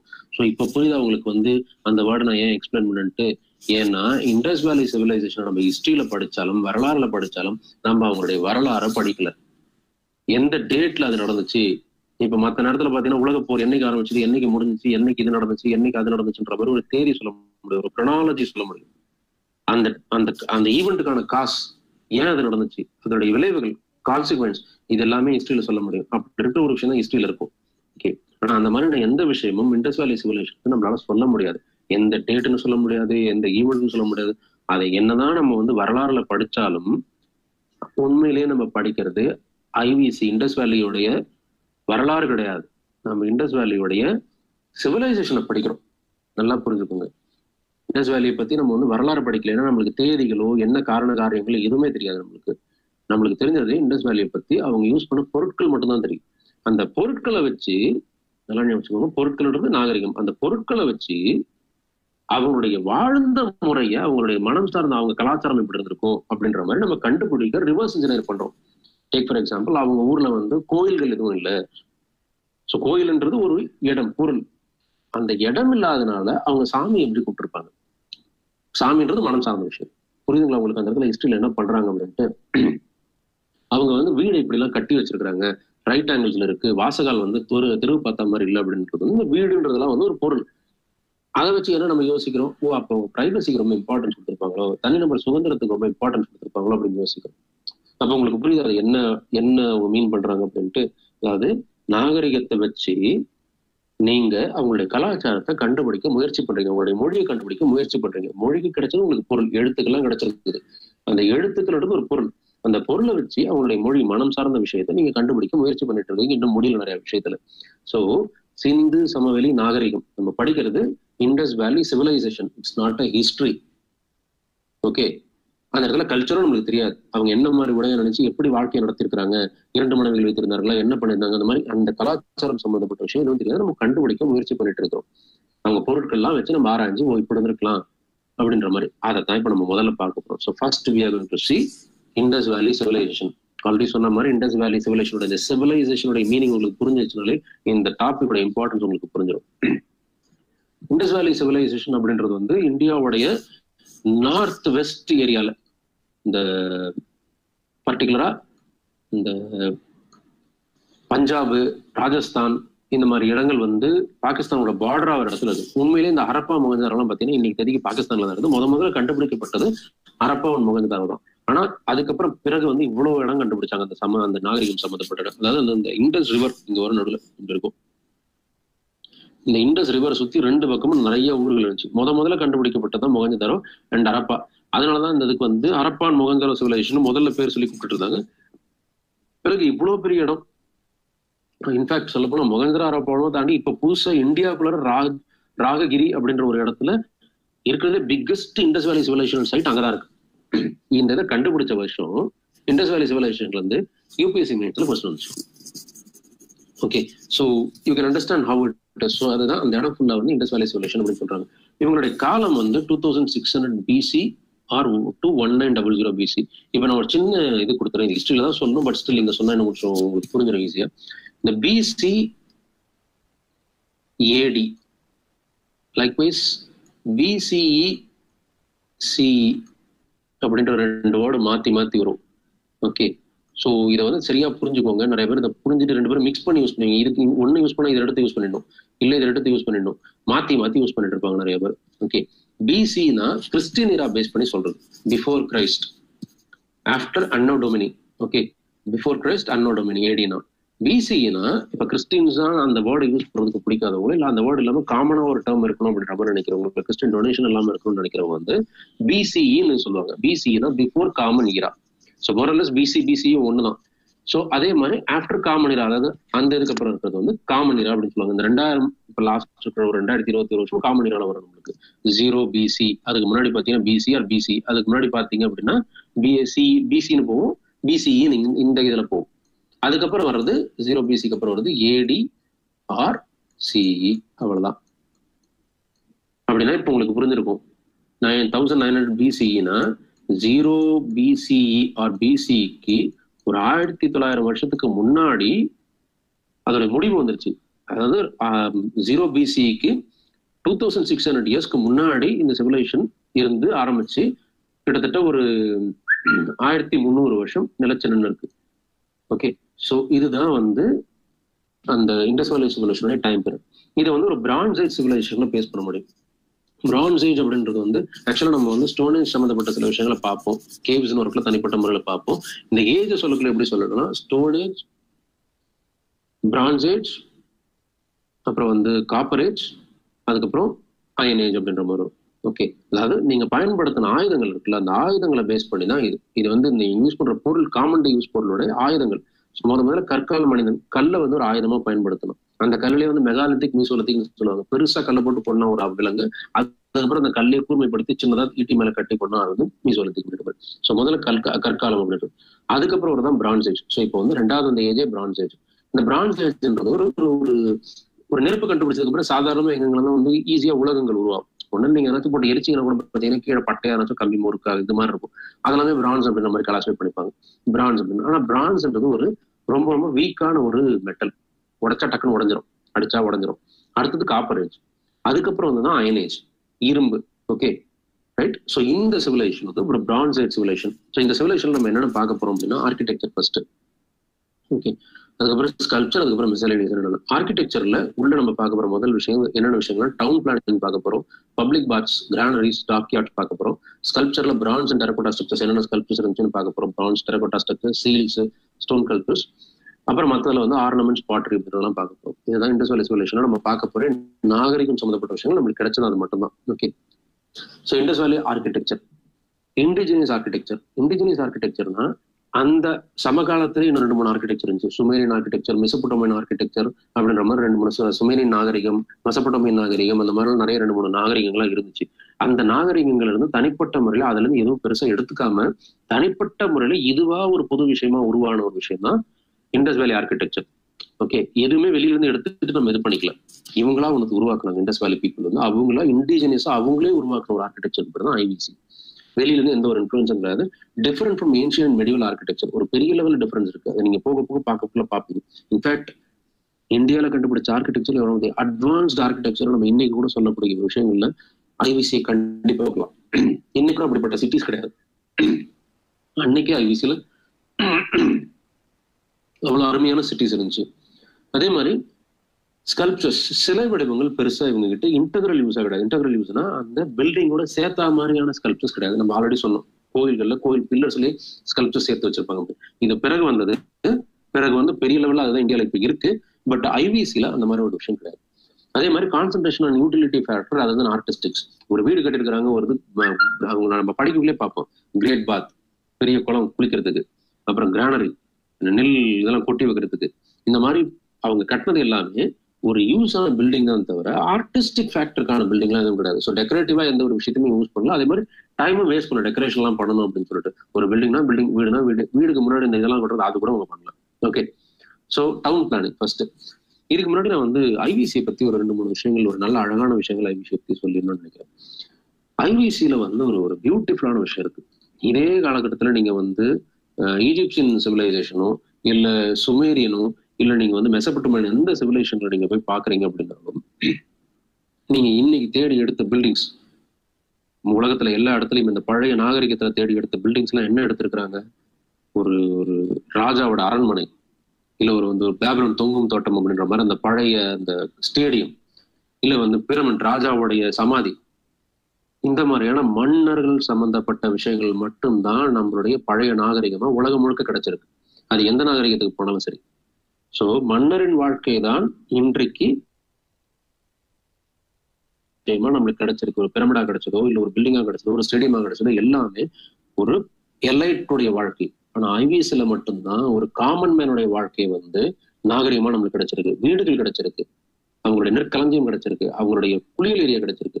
இந்த மாதிரி அந்த மொத்த இருந்த ஆர்கிடெக்சருமே வந்து மக்களுடைய ஆர்கிடெக்சரா இருந்துச்சே தவிர ராஜாங்களுடைய ஆர்கிடெக்சரா இல்லை. அப்கோர்ஸ் அங்கேயும் ஈஜிப்சியன்ல இருந்திருக்கலாம், மக்களுடைய இதெல்லாம் இருந்திருக்கணும், அது ஒரு சாதா ஓட குடிசையா இருந்திருக்கும். ஆனா இங்க மக்களுக்கு தான் கல் வச்ச வீடு கட்டியிருக்கிறாங்க, ராஜாவே கிடையாது. சோ இந்த ஆர்கிடெக்சர் வச்சு நீங்க ஒரு விஷயத்த நல்லா புரிஞ்சுக்கலாம், இந்த நாகரிகத்தை வச்சு. அப்ப இவங்களுடைய லைஃப் எப்படி இருந்திருக்கும்? சோ இதுதான் நான் சொன்னது, நாகரிகத்தை வச்சு எப்படி நீங்க கலாச்சாரத்தை கண்டுபிடிக்கலாம் அப்படின்ட்டு. அதாவது இங்க மக்களுக்கான வீடுகள்லாம் இருக்கக்குள்ள அப்ப உங்களுடைய வாழ்க்கை முறை என்னன்றதே உங்களால கொஞ்சம் யூகிக்க முடியும், தெளிவா சொல்ல முடியலனாலும் யூகிக்க முடியும். அங்கெல்லாம் ராஜாங்களுக்கான பில்டிங்ஸ் எல்லாம் மட்டும்தான் கிடைச்சிருது, இங்க வந்து மக்களுடைய பில்டிங்ஸ் மட்டும் தான் கிடைச்சிருக்கு அப்படின்னு. அங்க எப்படி இருந்திருப்பாங்க, இங்க எப்படி இருந்திருப்பாங்க உங்களால சொல்ல முடியுமா? That is what the beauty of understanding what the word is. அந்த வேர்டை கரெக்டா புரிஞ்சுக்கிங்கன்னா இவ்வளவு விஷயத்தை அதுல இருந்து நீங்க நீங்களே புரிஞ்சுக்கலாம். ஓகே, சோ அடுத்த ஒரு விஷயம் என்னன்னா, எப்படி வந்து கிங்ஸோடைய விஷயங்கள் இங்க கிடைக்கலையோ, ராஜாங்களுடைய விஷயங்கள் கிடைக்கல அப்படின்ற கிங்ஸ் இல்ல அப்படின்ற அளவுக்கு நம்ம ஓரளவுக்கு சொல்லவே முடியும் அப்படின்ற அளவுக்கு இருக்கும். அதே மாதிரி கிடைக்காத இன்னொரு விஷயம் வந்து ஆர்மரி. ஆர்மரி அப்படின்னா இந்த வெப்பன்ஸ் எல்லாம் சேர்த்து வைக்கிறது, அதே மாதிரி இந்த ஆயுதம் எல்லாம் இங்க வைப்பாங்க, அது இல்ல. ஆர்மரி மட்டும் இல்ல, வார் மானியமெண்ட்டும் கிடைக்கல இங்க. வார் மானியமெண்ட்னா என்னன்னா, ஒரு போர்ல ஜெயிச்சிட்டாங்க, அந்த ஜெயிச்சதுக்காக நினைவு சின்னமா ஒண்ணு கட்டினாங்க. சோ ராஜாங்கள் சம்பந்தப்பட்ட அரண்மனை, பேலன்ஸ், இந்த மாதிரி விஷயங்களும் கிடைக்கல, ஆர்மரியும் கிடைக்கல, இப்போ அந்த போர் சம்பந்தப்பட்ட ஆயுத களஞ்சியமும் கிடைக்கல, அசைக்கிற இடமும் கிடைக்கல. வார் மானியமெண்ட்னா ஒரு போர்ல ஜெயிச்சிட்டாங்க, அதுவும் கிடைக்கல. கிடைக்கலன்னா இருக்குது, நம்மளுக்கு கிடைக்கல அப்படின்னு அர்த்தம் கிடையாது, இல்லவே இல்லை. ஓகே, சோ அப்படின்னா என்ன அர்த்தம்? இவங்க வந்து போரை விரும்பாத ஒரு சொசைட்டியா இருந்திருக்கலாம். போருக்கு அதிகமான இல்ல போரே விரும்பி இருந்தாங்களோ இல்ல போருக்கு போயிருந்தாங்களும் அதை வந்து பிரதானமா நாங்க எடுத்துக்கல. ஓகே, அதை வந்து ஒரு பெரிய லெவல்ல அதை வந்து ஒரு ஒரு வார் ஹீரோவை ஞாபகப்படுத்தின ஒரு மானியமெண்ட்டோ இல்ல வார்ல ஜெயிச்சதுக்கான மானியமெண்ட்டோ கட்டி அவங்களை செலிப்ரேட் பண்ற அளவுக்கு அவங்க எடுத்துக்கல. ஸோ இதெல்லாம் ஒரு விஷயம் நம்ம 2-3 விஷயம் புரிஞ்சுக்கலாம். இது முழுக்க முழுக்க மக்கள் சம்பந்தப்பட்ட ஒரு நாகரிகமா இருந்திருக்கிறதுக்கான பாசிபிலிட்டி 99% இருக்கு. ராஜாங்களுடைய கிராண்ட்னஸையும் ராஜாங்களுடைய விக்டரியை மட்டுமே செலிப்ரேட் பண்ற ஒரு விஷயத்தை தாண்டி மக்களை செலிப்ரேட் பண்ண ஒரு நாகரிகம், பழமையான நாகரிகம், ஆல்மோஸ்ட் இன்னைக்கு தேதியில இருந்து ஒரு 4500 வருடங்களுக்கு முன்னாடி இருந்த ஒரு நாகரிகம் இந்த அளவுக்கு திங்கிங்ல அட்வான்ஸ்டா இருந்திருக்குன்னு நம்ம சொல்ல முடியும். Okay, so this way this civilisation is very much different from the other civilisations of that time. Okay, any kind of civilisations, Egyptian எடுத்துக்கோங்க, சுமேரியன் எடுத்துக்கோங்க, மெசபடோமியன் எடுத்துக்கோங்க, எந்த சிவிலைசேஷன்லையும் இல்லாத ஒரு விஷயங்கள் இங்க பார்க்க முடியும். இங்க காமனா பார்க்குற விஷயங்கள் அங்க பார்க்கவே முடியாது. ஈஜிப்ட்ல எப்படி வீடு இருந்துச்சு, பிரமிட் இருந்தது நமக்கு தெரியும், காமன் மேன்ஸ் வீடு எப்படி இருந்துச்சு தெரியாது அந்த டைம்ல. ஓகே, பேபிலோன்ல எப்படி இருந்துச்சு தெரியாது. So you can understand the beauty and the greatness of IVC. Okay, so ஐவிசியில first நம்ம பார்க்க போறது டவுன் பிளானிங். இது ஒரு அழகான விஷயம். இந்தியாவிலே இன்னைக்கு தேதிக்கு பிளான்டு சிட்டி அப்படின்னு சொல்லணும்னா நம்ம ஒரு 2-3 சிட்டி மட்டும் தான் சொல்ல முடியும். அதாவது மொத்த சிட்டியும் பிளான் பண்ணி அழகா கட்டினாங்க, ரோடு இப்படிதான் இருக்கணும் அப்படிதான் இருக்கணும் அப்படின்ற மாதிரி கிளியரா பிளான் பண்ணி கட்டினாங்க. நம்ம வந்து சண்டிகரை சொல்லலாம். ஓகே, பஞ்சாப் ஹரியானா கேபிட்டலான சண்டிகர் வந்து ஒரு ரேடியல் பேட்டர்ன்ல கட்டப்பட்ட ஒரு சிட்டி, ஒரு சக்கரம் மாதிரி அழகா நடுவில் முக்கியமான பில்டிங் வச்சு அப்படியே எக்ஸ்பேண்ட் பண்ணி கட்டப்பட்ட ஒரு சிட்டி. அதை விட்டு அதுக்கப்புறம் நம்ம பார்த்தோம்னா இப்ப புதுசா கட்ட முயற்சி பண்ணப்பட்ட சிட்டி வந்து அமராவதி. ஆந்திரால கட்ட முயற்சி பண்ணப்பட்ட சிட்டி ஒரு அமராவதி. மொத்தமா பிளான், இந்த பில்டிங் இங்க இருக்கும், இந்த பில்டிங் இங்க இருக்கும், இதுக்கப்புறம் இந்த பில்டிங், ஒரு முக்கியமான பொலிட்டிக்கல் சென்டர்லாம் நடுவில் இருக்கணும், அதை தாண்டி அடுத்த லெவல், அதுக்கு அடுத்த லெவல், அதுக்கு அடுத்த லெவல் அப்படின்ற மாதிரி ஒரு பிளான். கனரக இண்டஸ்ட்ரீஸ் எல்லாம் வெளியில தான் இருக்கணும் அப்படின்ற மாதிரி ஒரு அழகான ஒரு பிளான் பண்றது. இந்த மாதிரி நம்ம இந்தியால இப்பவே பிளான் பண்ண சிட்டிஸ்ன்னு கனெக்ட் பண்ணா நம்ம 2 சிட்டிக்கு மேல சொல்ல முடியாது. ஓகே, ஆனா ஐவிசில நம்ம பார்த்த எல்லா சிட்டியுமே, எல்லா ஊர்களுமே நம்ம அந்த மேப்ல பார்த்தோம் பார்த்தீங்களா, எல்லாமே பிளான் பண்ண சிட்டி தான். கிளியரா பிளான் பண்ணிருக்காங்க. பிளான்னா தெருக்களுக்கு மட்டும் இல்ல, எந்த பில்டிங் எங்க இருக்கணும், எந்த பில்டிங் எங்க இருக்கக்கூடாது அப்படின்ற அளவுக்கு பிளான் பண்ணிருப்பாங்க. ஸோ இது வந்து ஆல்மோஸ்ட் 3000 வருஷத்துக்கு முன்னாடி, 3000-4000 வருஷத்துக்கு முன்னாடி பண்ணிருக்காங்க. Okay, so ஐவிசில walled cities for security, எல்லா சிட்டியும் சுத்தி ஒரு வால் போட்டிருப்பாங்க இவங்க. ஓகே, ஸோ எல்லா சிட்டியும் சுத்தி ஒரு வால் மாதிரி ஒன்று போட்டிருப்பாங்க. ஓகே, ஸோ வால் போட்டுட்டு இந்த ஸ்ட்ரீட்ஸ்ல எப்படி இருக்குன்னா அப்படியே ரைட் ஆங்கிள் கட் ஆகும். இப்ப நம்ம சிட்டிஸ்ல கூட பாத்தீங்கன்னா அந்த மாதிரி ரைட் ஹேண்ட்ல கட்டாது. அதாவது இந்த முனையில நின்று பாத்தீங்கன்னா ஊரோட அடுத்த எண்டை நீங்க பாக்கலாம். அப்படி இருக்கும் அந்த சிட்டி. ஒரு ஸ்ட்ரெயிட் லைன் மாதிரி அந்த ரோடு இருக்கும். கிட்டத்தட்ட பாண்டிச்சேரி உங்களுக்கு இந்த ஒரு எக்ஸ்பீரியன்ஸ் இருக்கலாம். ஏன்னா இந்த முனையில வந்து பாத்தீங்கன்னா அந்த பீச் ரோடு தெரியுற மாதிரி இருக்கும். அவ்வளவு ஒரு ரைட் ஆங்கிள் கட் ஆகிற ஒரு சிட்டி பாண்டிச்சேரியில வந்து கிரிட்லாம் கொஞ்சம் கட் ஆகிற மாதிரி இருக்கும். இப்போ கொஞ்சம் நிறைய மிஸ் ஆயிடுச்சு. பட் ஸ்டில் ஒரு ரைட் கிரிட்ல கட் ஆகிற சிட்டி. யாராச்சும் பாண்டிச்சேரிக்கு போனீங்கனாலும் பாண்டிச்சேரியில பூர்வீகமா இருக்கிறவங்க நீங்க கொஞ்சம் யோசிச்சு பாருங்க, உங்களுக்கே தெரியும். அந்த மாதிரி ரைட் ஆங்கிள்ஸ்ல கட் ஆகிற ரோட்ஸ் இருந்த சிட்டிஸ் இதெல்லாம் வால்டு சிட்டிஸ். அதே மாதிரி இங்க வந்து evidence of temple or any religious structures இந்த இதுல இல்ல. இந்த சிட்டில வீடெல்லாம் கட்டுறதுக்கு மோஸ்டா யூஸ் பண்ணது வந்து பர்ன்ட் பிரிக்ஸ், அதாவது சுட்ட செங்கல். Okay, roads where white and at right angles to one another, rectangular grid pattern of lay out, existence of assembly hall, அதாவது மக்கள் கூடுறதுக்கான இடம், work shops, hostels, market places அப்படின்றதெல்லாம் இங்க இருக்கு. மார்க்கெட் பிளேஸ்னா ஒரு திண்ணை வச்சு வியாபாரம் பண்றதுக்கும் ஒரு ஒர்க் ஷாப், ஒரு இது ஒரு அசம்பிளியால், பர்டிகுலர் அசம்பிளியால், ஒரு பெருசா எல்லாருமே கூடுறதுக்கான ஒரு இடம், இந்த மாதிரிலாம் இருந்துச்சு. Okay, so you can understand one thing. சுட்டு மணல கட்டியிருக்கிறாங்க, ரோட்ஸ் ரைட் ஆங்கிள் வச்சிருக்காங்க, எல்லாமே இது பண்ணிருக்காங்க. டெம்பிள் ரிலீஜியஸ் ஸ்ட்ரக்சர்ஸ், கோயில் ரிலீஜியஸ் ஸ்ட்ரக்சர்ஸ்க்கான ஒரு தனி இடம் இல்லை. ஓகே, சிட்டி நம்ம இப்போ வந்து பெருசா சுத்தி வால் போட்டிருப்பாங்கன்னு நம்ம சொன்ன ஞாபகம் இருக்குங்களா? முதல்ல உங்களுக்கு ஃபுல்லா வந்து ஒரு பெருசா சிட்டியை கவர் பண்ணி ஒரு காம்பவுண்ட் வால் போட்டிருப்பாங்க. அந்த சிட்டி வந்து most of the time 2ஆ பிரிச்சிருப்பாங்க. Okay, ஒரு இடம் வந்து கொஞ்சம் மேடா இருக்கிற மாதிரியான இடமா இருக்கும், இன்னொரு இடம் கொஞ்சம் நார்மலான இடம், ஒரு பள்ளமான இடமா இருக்கிற மாதிரி இருக்கும். இந்த மேடான இடத்துல முக்கியமான பில்டிங்ஸ் எல்லாம் இருக்கும். ஓகே, அந்த மாதிரி முக்கியமான இந்த இடத்துக்கு பேர், இந்த மேட்டுக்கு பேர் வந்து சிட்டாடல் அப்படின்னுவாங்க. Citadel Appar part of the elite class, dominant Citadel suggestion some kind of political authority, நான் Citadel lower part of the common people. அதாவது இந்த பிக்சர்ல நீங்க பாத்தீங்கன்னா இந்த இடம் கொஞ்சம் மேடா இருக்குல்ல, இதுக்கு தான் வந்து சிட்டாடல் பேர். இந்த இடம் இதை சுத்தி இருக்கிறது, இதுல இருக்கிற பில்டிங்ஸ் எல்லாமே ரொம்ப இம்பார்ட்டன்ட் பில்டிங்ஸா இருக்கும். இல்ல இருந்த மக்கள்லாம் கொஞ்சம் இம்பார்ட்டன்ட் மக்களா இருந்திருக்கலாம். பட் ஆனா இருந்த பில்டிங்ஸ் எல்லாமே இம்பார்ட்டன்ட் பில்டிங்ஸ். இது வந்து காமன் ஏரியாஸ், நார்மல் மக்கள் இருக்கிற ஏரியாஸ் அப்படின்ற மாதிரி. So from this you can understand, இது ரெண்டுத்துக்கும் சேர்த்து மொத்தமா ஒரு காம்பவுண்ட் வால் போட்டு வச்சிருந்தாங்க. ஸோ பாதுகாப்புன்றது முக்கியமான மக்களோ இல்ல முக்கியமான பொருள் இருந்ததுக்கு மட்டும் இல்ல, மொத்த பேருக்குமே கொடுத்துருக்காங்க. ஆனா முக்கியமான பொருள், முக்கியமான மக்கள், இந்த முக்கியமான பொருள்னா இந்த கிரானரிஸ், நெல்லு கொட்டி வைக்கிற இடம், இந்த மாதிரி இடம்லாம் இந்த சிட்டாடல் இருந்துச்சு. ஓகே, ஸோ ஹவுசஸ், வீடுகள் எப்படி கட்டப்பட்டிருக்கு அப்படின்னா build on packed big sorry spelling mistake இருக்கு, பேக்டு கிளே, ஃபிக்ஸ்டு சைஸ். ஒரு பர்டிகுலர் வீடுனா ஒரே வீடு தான். ஓகே, ஒரே சைஸ் தான். Use of stone and Woods, கல், மற்ற கல், வுட் எல்லாமே யூஸ் பண்ணியிருக்காங்க. இன்க்ளூட்ஸ் பாத், அப்பர் ஸ்டோரி. அதாவது அந்த காலத்துல ஆல்மோஸ்ட் 4000 வருஷத்துக்கு முன்னாடி அப்பர் ஸ்டோரி மாடி வீடு கட்டியிருக்கிறாங்க. அப்ப இருந்த டெக்னாலஜி வச்சு. ஓகே, ஸோ மாடி வீடு கட்டிருக்காங்க, எல்லாம் கல்லு வீடா கட்டிருக்காங்க, உடன் இதெல்லாம் வச்சு கட்டிருக்காங்க. Evidence of big buildings, public buildings, administrative or business centre, பில்லர்ட் halls and court yards. இந்த விஷயத்தை நீங்க விசுவலைஸ் பண்றதுக்கு முன்னாடி 4000 வருஷத்துக்கு முன்னாடி போய் வச்சு பாருங்க. இவ்வளவு பெரிய பில்டிங்ஸ், பெரிய பெரிய நிர்வாகத்திறம் கொண்ட பில்டிங்ஸ் எல்லாம் கட்டிருக்காங்க. 2 மாடி வீடுகள் எல்லாம் கட்டிருக்காங்க. கட்டின வீடு எல்லாம் வந்து அந்த ரோட்ஸ் எல்லாம் வந்து பேரலா கட்டிருக்காங்க. இதுல இன்னொரு விஷயம் என்னன்னா வந்து இந்த வீடுகள் எல்லாமே வந்து பாத்தீங்கன்னா நல்லா, அது சாரி எனக்கு பாயிண்ட் இதுவாயிட்டு, இந்த வீடு இப்படி ரோடு இப்படி வருதுன்னா, இந்த ரோடு இப்படி வருதுன்னா வாசகால் பாருங்க எப்படி இருக்குன்ட்டு. ரோட்டை பார்த்த மாதிரி வாசகால் இல்லை.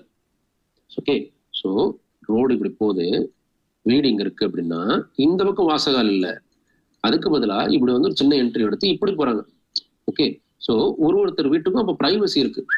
ஓகே, ரோட்ல இருந்து போறவங்க வீட்டு வேலை என்ன நடக்குதுன்னு பார்க்க முடியாது. இன்னைக்கு நம்ம ரோட்டை பார்த்து வீடு வச்சு கட்டிட்டு இருக்கிறோம். ஆனா அன்னைக்கு பிரைவசிக்கு எவ்வளவு இம்பார்ட்டன்ஸ் கொடுத்துருக்காங்க. இந்த மாதிரி இதை வச்சுதான், ஸோ வீடு இப்படி இருக்குன்றத வச்சு அவங்க பிரைவசிக்கு இம்பார்ட்டன்ஸ் கொடுத்துருக்காங்க அப்படின்றத நம்ம புரிஞ்சுக்க முடியும். ஓகே, ஸோ நெக்ஸ்ட் பப்ளிக் பாத். பப்ளிக் பாத் அப்படின்றது இது வந்து ஒரு கம்ப்யூட்டர் ஜெனரேட்டட் பிக்சர். இது வந்து ஒரு எப்படி நம்மளுக்கு கிடைச்சது அப்படின்ற ஒரு பிக்சர். ஸோ பப்ளிக் பாத், டேங்க்ஸ், டைப், ஸ்டார்ஸ். ஓகே, அதாவது ஒரு நடுவில் ஒரு குளம் மாதிரி படிக்கட்டுலாம் வச்சிருக்கு இறங்குறதுக்கு எல்லா பக்கத்துலயும். ஸ்மால் ரூம்ஸ் அலாங் தி பாத், சின்ன சின்ன ரூம்ஸ்லாம் அந்த பாத்தை சுத்தி இருந்துச்சு. அந்த இடத்துக்கு அந்த டேங்க் பாத்துட்டு ஒரு சின்ன குளம் குட்டை மாதிரி அப்படின்ற மாதிரி. So maybe most of the time இது எதுக்கு சொல்றாங்க, ஒரு ட்ரெஸ் மாத்திரை யூஸ் பண்ணிருக்கலாம் ஸ்மால் ரூம்ஸ் பக்கத்துல அப்படின்ட்டு. Importance of ritual bathing. So இந்த மாதிரி எல்லாரும் சேர்ந்து ஒரு இதுவா நீராடணும் அப்படின்றதே வந்து ஒரு மதம் சார்ந்து, அதாவது அவங்களுக்கு கோயில் இல்லைன்னு சொன்னோமே தவிர மதமோ இல்ல வழிபாடு முறைகளோ இல்ல வழிபாடு சம்பந்தப்பட்ட விஷயங்களோ இல்ல தெய்வம் மாதிரி அவங்க கருதுன விஷயங்களோ இல்லைன்னு சொல்லல. அவங்களுக்கு கோயில் தான் இல்லை. ஓகே, ஸோ ஒரு கோயில்ல ரிலீஜியஸ் பில்டிங்ஸ் இல்லைன்னு சொன்னமே தவிர அவங்க கடவுளை கும்பிடலன்னு அப்படின்றது நம்மளால சொல்ல முடியாது. ஓகே, ஸோ அதனால இந்த மாதிரி ஒரு விஷயங்கள் இப்படி இதுவே ஒரு கடவுள் சம்பந்தப்பட்ட விஷயமாவும் இருக்கலாம், ரிச்சுவல் விஷயமா இருக்கலாம். அதே மாதிரி இம்பார்ட்டன்ஸ் ஆஃப் கிளீனிங்னஸ். இந்த மாதிரி பில்டிங்ஸ்க்கு இவ்வளவு கிராவிட்டி கொடுக்கறது, நம்ம குளிக்கணும் அந்த குளியல்ஸ் அப்படின்ற விஷயத்துக்குலாம் ரொம்ப இம்பார்ட்டன்ஸ் கொடுத்துருக்காங்க அப்படின்றது. பிகாஸ் இது வந்து இன்னைக்கு நம்ம வந்து சொல்லக்குள்ள சிரிப்பராம இருக்கலாம். அன்னைக்கு தெரியும் கான்டெம்பரரி சிவிலைசேஷன்ஸ்ல பாத்தீங்கன்னா அப்படிலாம் இல்லை. ஈஜிப்டியா மெசப்டோமியா சுமேரியன் இந்த மாதிரி சிவிலைசேஷன்ஸ்ல குளியல்லாம் ஒரு பெரிய விஷயமாவே இல்லை. 10 நாள் கூட அவங்க குளிக்கிறதுக்கு. Okay, great path of Mohenjo-daro. இது வந்து மொஹஞ்சதாரோல இருக்கு இந்த கிரேட் பாத், ஸ்டில் ஃபங்க்ஷனல். அதாவது இன்னைக்கும் அதுல நீர் நிரப்புனீங்க அப்படின்னா தண்ணி வர்றது, தண்ணி போறது, தண்ணியை திருப்பி எடுத்துட்டு திருப்பி யூஸ் பண்றதுக்கு இந்த மாதிரியான வழிகளும் அந்த பைப் லைன்ஸ் இந்த மாதிரி விஷயங்களும் இன்னமும் ஒர்க்கிங்ல இருக்கு. எந்த லீக்கேஜும் கிராக்கும் இன்னைக்கு வரை டெவலப் ஆகும். ஸோ யூ கேன் அண்டர்ஸ்டாண்ட் 4000 வருஷத்துக்கு முன்னாடி கட்டினது. ஓகே, ஸோ அடுத்தது கிரானரிஸ். கிரானரிஸ்ன்றது ஆல்ரெடி நான் சொன்ன மாதிரி தான் அந்த தானியங்கள்லாம் கொட்டி வைக்கிறதுக்கு. இதை பர்டிகுலரா சிட்டாடல் மேல வச்சிருந்தாங்க ஒரு பெரிய ஹோல். அந்த ஹோல் வழியா தானியங்களை கொட்டுவாங்க, உள்ள தேவைப்படுற இடத்துல எடுத்துப்பாங்க. ஒரு intelligent construction, strategic air duct and platform. அது எப்பயுமே தானியங்கள்லாம் கொட்டி வச்சிங்கன்னா அந்த தானியங்கள் வந்து கார்பன் டை ஆக்சைடு மாதிரி கேஸஸ் எல்லாம் வரும், மீத்தேன் எல்லாம் மாதிரி வரும். ஸோ அதனால மூடி டைட்டா போட்டு கொட்டிங்கன்னா வெடிச்சிடற மாதிரிலாம் இருக்கும். அதுக்கெல்லாமே யோசிச்சு அதுதான் காத்து எப்படி போகணும் வரக்கூடாது அப்படின்ற மாதிரி விஷயங்களுக்கெல்லாம் பிளான் பண்ணி அழகா சிட்டாடல் மேல அந்த உயர்ந்த மவுண்ட் இருக்குல்ல அந்த சிட்டாடல், அந்த இடத்துல எந்த ஒரு பிரச்சனை வந்தாலும் இதை பாதுகாக்கணுன்றதுக்காக தனியாக கட்டி வச்சிருந்தாங்க. அவ்வளவு சூப்பரான ஒரு பிளானிங். ஓகே, அடுத்தது drainage. So one of the advanced drainage even with regard to the scales of modern system. அதாவது இன்னைக்கு இருக்கிற மாடர்ன் சிஸ்டம் கம்பேர் பண்ணி நீங்க வந்து எடுத்தீங்கன்னா கூட this is one of the advanced system of drainage. ரொம்ப ரொம்ப ஒரு ஃபார்வர்ட் திங்கிங்ல இருந்த ஒரு ட்ரைனேஜ் சிஸ்டம். எப்படி அப்படின்னா ஒரு வீட்டுக்கும் அந்த தெரு ஓரணம்லாம் போற வீட்டுக்கும் அழகா ஒரு ட்ரைனேஜ் போட்டிருந்தாங்க. ஒரு சின்ன பைப் போட்டிருந்தாங்க. ஒரு பைப்ல ஒரு சின்ன ஒரு இது மாதிரி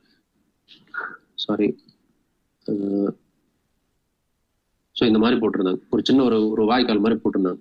இதுல 2 பக்கமும் கல்லை வச்சு கவர் பண்ணியிருந்தாங்க. ஓகே, ஸோ தண்ணி சீப்பேஜ் ஆகக்கூடாது, உள்ள போகக்கூடாது அப்படின்ற மாதிரி கவர் பண்ணிட்டு அது மேல வந்து temporary covered with trains. Temporary governor இந்த இதுக்கு மேல வந்து ஸ்லாப் மாதிரி போட்டு சின்ன சின்ன கல்லை வச்சு அழகா மூடி வச்சிருந்தாங்க. ஸோ ஒரு சின்ன வாய்க்கால் மாதிரி கட்டி அதுக்கு மேல அழகா மூடி அது எடுத்து எப்பெல்லாம் கிளீன் பண்ணுவோமோ அது மாதிரி கிளீன் பண்றது அப்படின்ற மாதிரி. ஸோ ரொம்ப ஹைஜீனிக்காக இருந்திருக்கிறாங்க, ரொம்ப அட்வான்ஸ்டு பிளானிங்லேயே இருந்திருக்காங்க. Okay, so next one of the important other features. இது வந்து ஒரு எப்படி சொல்றது, குஜராத் இன்னைக்கு இருக்கிற குஜராத்ல கொஞ்சம் உள்ள, அதாவது கொஞ்சம் ஆல்மோஸ்ட் நம்ம மிட் ஆஃப் குஜராத்னே சொல்லலாம், மிட் ஆஃப் குஜராத்னு கொஞ்சம் கீழே சொல்லலாம். அங்க வந்து லோத்தல் அப்படின்ற ஒரு இடம் இருக்கு. இன்னைக்கு வந்து அது நிலப்பரப்புக்கு நடுவில் இருக்கிற மாதிரி இருக்கு. ஆனா ஒரு காலத்துல இந்த இடம் வந்து கடலுக்கு பக்கத்துலயோ இல்ல நதிக்கு பக்கத்துலயோ இருக்கலாம்னு சொல்றாங்க. ஓகே, ஸோ அந்த நதிக்கு பக்கத்துல இருந்த இடத்துல வந்து இந்த இடம் வந்து டாக்யார்ட், அதாவது படகுகள்லாம் கட்டி வைக்கிறதுக்கான ஒரு டாக் ஏரியா மாதிரி இருந்திருக்கு. ஸோ இவங்க கப்பல் வாணிபம் செஞ்சிருக்காங்க, கப்பல் வழியா போயிட்டு வந்திருக்காங்க அப்படின்றது சொல்லலாம். Dockyard was located away from the main current to avoid deposition of silt. அதையும் பிளான் பண்ணி கட்டிருக்காங்க. அதாவது மேஜரா வர இந்த ஆறுல இருந்து அடிச்சு வர மணல் பகுதியில் இருக்கக்கூடாது, இருந்துச்சுன்னா அந்த அடிக்கடி தூர்வாரிக்கிட்டே இருக்கணும் அப்படின்ற பிரச்சனை வரும், கப்பலுக்கு வந்து தரத்தட்டுறதுக்கான பாசிபிலிட்டி இருக்குன்னு சொல்லிட்டு அழகா நேக்கா அதை வந்து அந்த மணல் போற வழியில் இல்லாம நெருப்பருடைய வழியில் இல்லாம கொஞ்சம் தள்ளி ரிவருக்கு ஆக்சஸ்பிளாவும் சீக்கு ஆக்சஸ்பிளாவும் வச்சிருக்காங்க. It is ஸ்பெகுலேட்டட் that the local engineers study tidal movements. அதாவது டைடல் மூவ்மெண்ட்ஸ்னா அந்த நம்மளுக்கு வந்து அலை எப்படி ஏறுறது இறங்குறது இருக்கு அப்படின்ற மாதிரி எல்லாம் படிச்சுட்டு அதை பேஸ் பண்ணிருக்காங்க. And there effects on brick structures since the walls are of flint bricks. The dock with the canal opening to allow water to flow into the rivers, thereby maintaining a stable water level. Dock also possessed a lock gate system. A wooden door could be lowered at the mouth of the outlet to remain a minimum column of water in the basin so as to ensure flotation at lower tide. So அதாவது river இப்படி போகுது, இந்த இடத்துல தண்ணி லைட்டா உள்ள வர வைக்கிற மாதிரி வச்சுட்டு இந்த இடத்துல ஒரு டோர் போட்டு வச்சிருக்காங்க. ஸோ இந்த இடத்துல கப்பல் வச்சுக்கலாம், தேவைப்பட்டது அந்த கப்பல் வந்து வெளியில எடுத்து போய்க்கலாம் அப்படின்னு. ஸோ இப்போ அண்டர்ஸ்டாண்ட் ஹவ் பியூட்டிஃபுல்லி இது பிளான்ட் அப்படின்ற மாதிரி. அதுக்கு ஒரு டோரு, தண்ணி இது பண்ணிக்கணும், எப்படி வந்து அலை ஓட்டம் எப்படி இருக்கும், அது எப்போ ஏறும் எப்போ இறங்கும், அதை வச்சு எப்படி யூஸ் பண்ணிக்கலாம் அப்படின்றது தெரிஞ்சுக்கிட்டு அதை வச்சு அதுக்கு பிரிக்ஸ் வால் சுத்தி போட்டு ஒரு கிட்டத்தட்ட ஒரு டேங்க் மாதிரி அந்த டேங்க்ல கப்பல்லாம் வச்சு வெளியில போயிட்டு வரதுக்கு மாதிரி பண்ணியிருக்காங்க. ஸோ நெக்ஸ்ட் இம்பார்ட்டன்ட் இண்டஸ் வேலி ஸ்கல்ப்சர்ல முக்கியமா நம்மளுக்கு கிடைச்சது வந்து சீல்ஸ் அப்படின்ற ஒரு விஷயம். இது வந்து ஒரு ஸ்கல்ப்சர்னு சொல்லவும் முடியாது, முழுமையா ஒரு ஸ்கல்ப்சரும் சொல்ல முடியாது, இல்ல ஒரு இதுவும் பண்ண முடியாது. சீல், சீல்னால என்ன வேர்டு? ஏதோ ஒரு பொருளை மூடி வைக்கிறதுக்கு பயன்படுத்தக்கூடிய ஒரு மூடி, அதுதான் சீல். அதை வச்சு சீல் பண்ணி வச்சிருவோம் அப்படின்ற மாதிரி சொல்ல முடியும். அதுதான் சீல்ஸ். ஆக்சுவலா இங்கே அந்த மீனிங் தான் சீல்ஸ் தான் அப்படின்ற மாதிரி. ஸோ இது வந்து ஒரு ஸ்கொயர், ரெக்டாங்குலர், சர்க்குலர் அப்படின்ற மாதிரி ஷேப்ஸ்ல ரவுண்டாவோ வட்டமாவோ சதுரமாவோ ஏதோ ஒரு ஷேப்ல இருந்திருக்கு. இந்த சைஸ் வந்து 2x2 inches, நாட் மோர் தான் இந்த சைஸ். அதாவது ஒரு சின்ன ஒரு இது போட்டு மூடி வைக்கிற மாதிரி. என்ன பொருள் வச்சு செஞ்சிருந்தாங்கன்னா ஸ்டெட்டைட், காப்பர், டெரகோட்டா. பர்டிகுலர் இந்த ஸ்டெட்டைட்டும் டெரகோட்டாவும் பார்த்தீங்கன்னா வந்து மண்ணில் சம்மந்தப்பட்ட செஞ்சது. ஸ்டெட்டைட்ன்றது வந்து ஆற்றுப்படுகையில கிடைக்கக்குள்ள ஒரு மாதிரி ஒரு கல். அது ஆனால் ரொம்ப சாஃப்டா இருக்கும், உடைக்கிறதுக்கு ஈஸியா இருக்கும் அந்த கல். பட் அந்த கல் ஓகேட்டா. அப்புறம் காப்பர், டெரகோட்டான்றது வந்து சுட்டக்கல். ஓகே, ஸோ இதை வச்சு செஞ்சிருக்கிறாங்க. இதுல என்ன பண்ணிருக்காங்கன்னா வெறும் மூடி மாதிரி அதை போட்டு ஒரு பானை, சின்ன பானை, குடும்ப பானை இருக்குது, அதுக்கு மேல மூடி போறதுக்கு மட்டும் யூஸ் பண்றதுதான் சீல். ஆனா இதுல வெறும் அப்படியே சும்மா சாதாரணமா செஞ்சு வைக்காம அதுல வந்து நிறைய விஷயங்களை இவங்க பண்ணிருக்காங்க. என்ன பண்ணிருக்காங்கன்னா நிறைய டெக்கரேஷன்ஸ் பண்ணிருக்காங்க. சின்னதா இந்த 2x2 ஒரு சின்ன மொபைல் போன் சைஸ்ல இருக்கிற ஒரு விஷயத்திலேயே இவங்க நிறைய ஸ்கல்ப்சர் பண்ணிருக்காங்க. நிறைய வந்து பொம்மை மாதிரி செஞ்சிருக்காங்க. அது மேல அது ஸ்கல்ப்சர் நம்மளால சொல்ல முடியாது, ஏன்னா லைட்டா ஒரு எம்பாஸ் மட்டும் தான் இருந்ததுல. எம்பாஸ்னா லைட்டா ஒரு மேடு தான் இருக்கு அவங்க பண்றதுக்கு அப்படின்ற மாதிரி. அதை வந்து ட்ரூவா நம்ம வந்து ஒரு ஸ்கல்ப்சர் அப்படின்னு சொல்லிட முடியாது. Okay, so decorated with animal motives accept gov. So கவ்வை தவிர மீதி எல்லா அனிமல் மோட்டிவ்ஸையும் இவங்க வந்து வச்சு டெக்கரேட் பண்ணிருக்காங்க. ஸோ இதாவது ஒரு விஷயத்த நம்ம புரிஞ்சுக்கலாம். ஒன்னே உங்களுக்கு கவ்வை பத்தி தெரியாது, இல்ல கவ்வை வந்து இதுலலாம் யூஸ் பண்ணக்கூடாது அப்படின்ற மாதிரி அவங்க நினைச்சிருக்கலாம். Okay, so pictographic scripts on both sides of the seals. அந்த சீல் இருக்குல்ல மூடி, அதுல ஒரு பக்கம் மட்டும் இல்ல, ஆல்மோஸ்ட் எல்லா பக்கமும் பிக்டோகிராஃபிக் ஸ்கிரிப்ட்ஸ் வரைஞ்சிருக்காங்க. பிக்டோகிராஃபிக்னா அவங்க எழுதணும்னு நினைச்ச பொருளை எழுதாம அதை வந்து ஒரு உருவத்தை பேஸ் பண்ணி டெவலப் பண்றாங்க. இப்ப மீன் இருக்கு, இல்ல ஒரு பறவை இருக்கு, இந்த மாதிரி பிக்டோகிராஃபிக்கா அதை ரெப்ரசென்ட் பண்ணிருக்காங்க. இது இல்லாம சில இடத்துல கோல்டு, சில்வர், ஐவரி சீல்ஸும் கண்டுபிடிச்சிருக்காங்க. ஐவரினா யானை தந்தம், இதை பேஸ் பண்ண சீல்ஸும் கண்டுபிடிச்சிருக்காங்க. அப்ப யானை தந்தம் இருக்குன்னா யானை எப்படி வேட்டையாடுறதுன்னு தெரியும், அதுல இருக்க விலை உயர்ந்த பொருளை எப்படி எடுக்கணும்னு தெரியும். இந்த மாதிரி விஷயங்கள் அவங்களுக்கு தெரிஞ்சிருக்கு. Okay, so next script. Suppose யானை வேட்டைன்னு சொல்லக்குள்ள அது வந்து யானை வேட்டையாடணும்னு கூட கிடையாது, ஒரு இறந்த யானையில இருந்து எடுத்துக்கலாம். அதனால அது கன்ஃபார்ம்டா சொல்ல முடியாது. So just trying to decipher what their civilization is, what their culture is. Okay, so script இதுதான் அவங்க ஸ்கிரிப்ட்ல நம்மளுக்கு கிடைச்ச எழுத்துக்கள். இதை வந்து இன்னைக்கு வரலும் இந்த எழுத்துக்களுடைய மீனிங் என்ன அப்படின்ற மாதிரி நம்மளால கண்டுபிடிக்க முடியல. ஓகே, இதுல சில பக்யூலரான சிம்பிள்ஸ் எல்லாம் இருக்கு, ரைட்டா? ஆனா இன்னைக்கு வரலும் இதை பார்க்கக்குள்ள தனித்தனியா ஒண்ணு தெரியுதே தவிர இது மொத்தமா என்ன சென்டென்ஸ் அப்படின்றது நம்மளுக்கு புரியல, என்ன எழுதியிருக்காங்க. இது வந்து இந்த சீரீஸ் இருக்குல்ல அது மேல யூஸ் பண்ணிருக்காங்க, நிறைய இடத்துல யூஸ் பண்ணிருக்காங்க. ஸோ பிக்டோகிராஃபிக் அவங்களுடைய எழுத்துடைய வடிவம், அவங்களுடைய மொழியோட வரி வடிவம்ன்றது பிக்ஸா பிக்டோகிராஃபிக் இருந்துச்சு. It is a pictographic scripts along with animal impressions which are yet to be deciphered. இன்னும் நம்ம கண்டுபிடிக்கணும் அப்படின்னா என்ன மீனிங் அப்படின்னு. இதுல ஒரு பெக்யூலரான விஷயம்னா இவங்களோட ரைட்டிங் வந்து ரைட் டு லெஃப்ட். அதாவது நம்ம நார்மலா இப்படி எழுதுவோம், ஓகே, இவங்க இப்படி எழுதியிருக்கிறாங்க. ஓகே, அதாவது இந்த இஸ்லாமிக் குரான்ல எழுதுவாங்க பார்த்திருக்கீங்களா, இந்த பக்கத்துல இருந்து இப்படி எழுதுவாங்க. Okay, so from this direction அவங்க எழுதியிருக்கிறாங்க. ஓகே, நார்மலா நம்ம இப்படி எழுதுவோம். சார் உங்களுக்கு தான் ஸ்கிரிப்டே தெரியாது, டைசிவர் பண்ணல, இன்னும் லாங்குவேஜ் கண்டுபிடிக்கல அப்படின்றீங்க. அப்புறம் அவங்க இந்த பக்கத்துல இருந்து இந்த பக்கம் எழுதுனாங்க மட்டும் கண்டுபிடிச்சிருக்கீங்க அப்படின்னா ரொம்ப சிம்பிள். இப்போ நம்ம இந்த மாதிரி இந்த பக்கத்துல இருந்து எழுதுக்குள்ள என்ன பண்ணுவோம், இங்க எழுதுக்குள்ள சரி இந்த இடத்துல இருந்து எழுதுக்குள்ள இப்படி இருந்து திடீர்னு ஒரு எழுத்து நம்மளுக்கு மிஸ் ஆகுது, இல்லை ஒரு வார்த்தை பிரேக் பண்ண வேண்டியதுன்னா நம்ம இப்படி ஹைஃபன் போட்டு இங்கேயே முடிக்க பார்ப்போம். இல்ல அது அரைக்குறையா கொஞ்சம் வேர்ட்ஸ் எல்லாம் பெருசா எழுதிட்டு வந்துட்டு இருப்போம், இங்க வரைக்கும் கொஞ்சம் டைட் டைக் எழுதிப்போம். ஸோ அதை வச்சு நம்ம கண்டுபிடிக்கலாம் இந்த பக்கத்துல இருந்து இந்த பக்கம் எழுதிருக்காங்க அப்படின்னு. இதே மாதிரி இங்க நல்லா ஃப்ரீயா எழுதிருக்காங்க, இங்க கொஞ்சம் டைட்டா எழுதிருக்காங்க, இல்லைங்க இந்த ஐஃபோனேட் பண்ற மாதிரி இந்த மாதிரி விஷயங்கள் தான் கண்டுபிடிச்சிருக்காங்க. ஓகே, ஸோ நெக்ஸ்ட் ஒரு இம்பார்ட்டன்ட் சீல் இருக்கு இந்த சீல்லே, சீல் ஆஃப் பசுபதி. ஸோ மற்றதுலாம் மிருக உருவங்கள் அப்படின்ற மாதிரிலாம் இருந்ததெல்லாம் தாண்டி இதுலதான் ஒரு டிஃபரெண்டான ஒரு ஸ்ட்ரக்சர் வந்திருக்கு. இது நீங்க நல்லா பார்க்கக்குள்ள தெரியும். ஒரு மாதிரி ஒரு கொம்பு வச்ச ஒரு மனித உருவம் மாதிரி ஒரு மாதிரி யோகிக் பொசிஷன்ல 2 கையும் வச்சு தியான நிலை இருக்கிற மாதிரி இருக்கு அப்படின்ற மாதிரி சொல்லலாம். இது வந்து சீல் ஆஃப் பசுபதி அப்படின்னு சொல்லுவாங்க. One of the important seal. ஏன்னா இதை வந்து ஒருவேளை இன்னைக்கு இருக்கிற ஹிந்துவிசம்க்கு கனெக்டும் பண்ணுவாங்க. ஓகே, இவர் வந்து புரோட்டோ சிவா, அதாவது இன்னைக்கு நம்ம கும்பிடுற சிவனுக்கு முன்னோடி இவரு, அதாவது அதுக்கு முன்னாடி கல்ச்சுரலா உருவாகிற நேரத்துல இருந்த ஒரு சிவன் அப்படின்ற மாதிரி நிறைய பேர் சொல்லுவாங்க.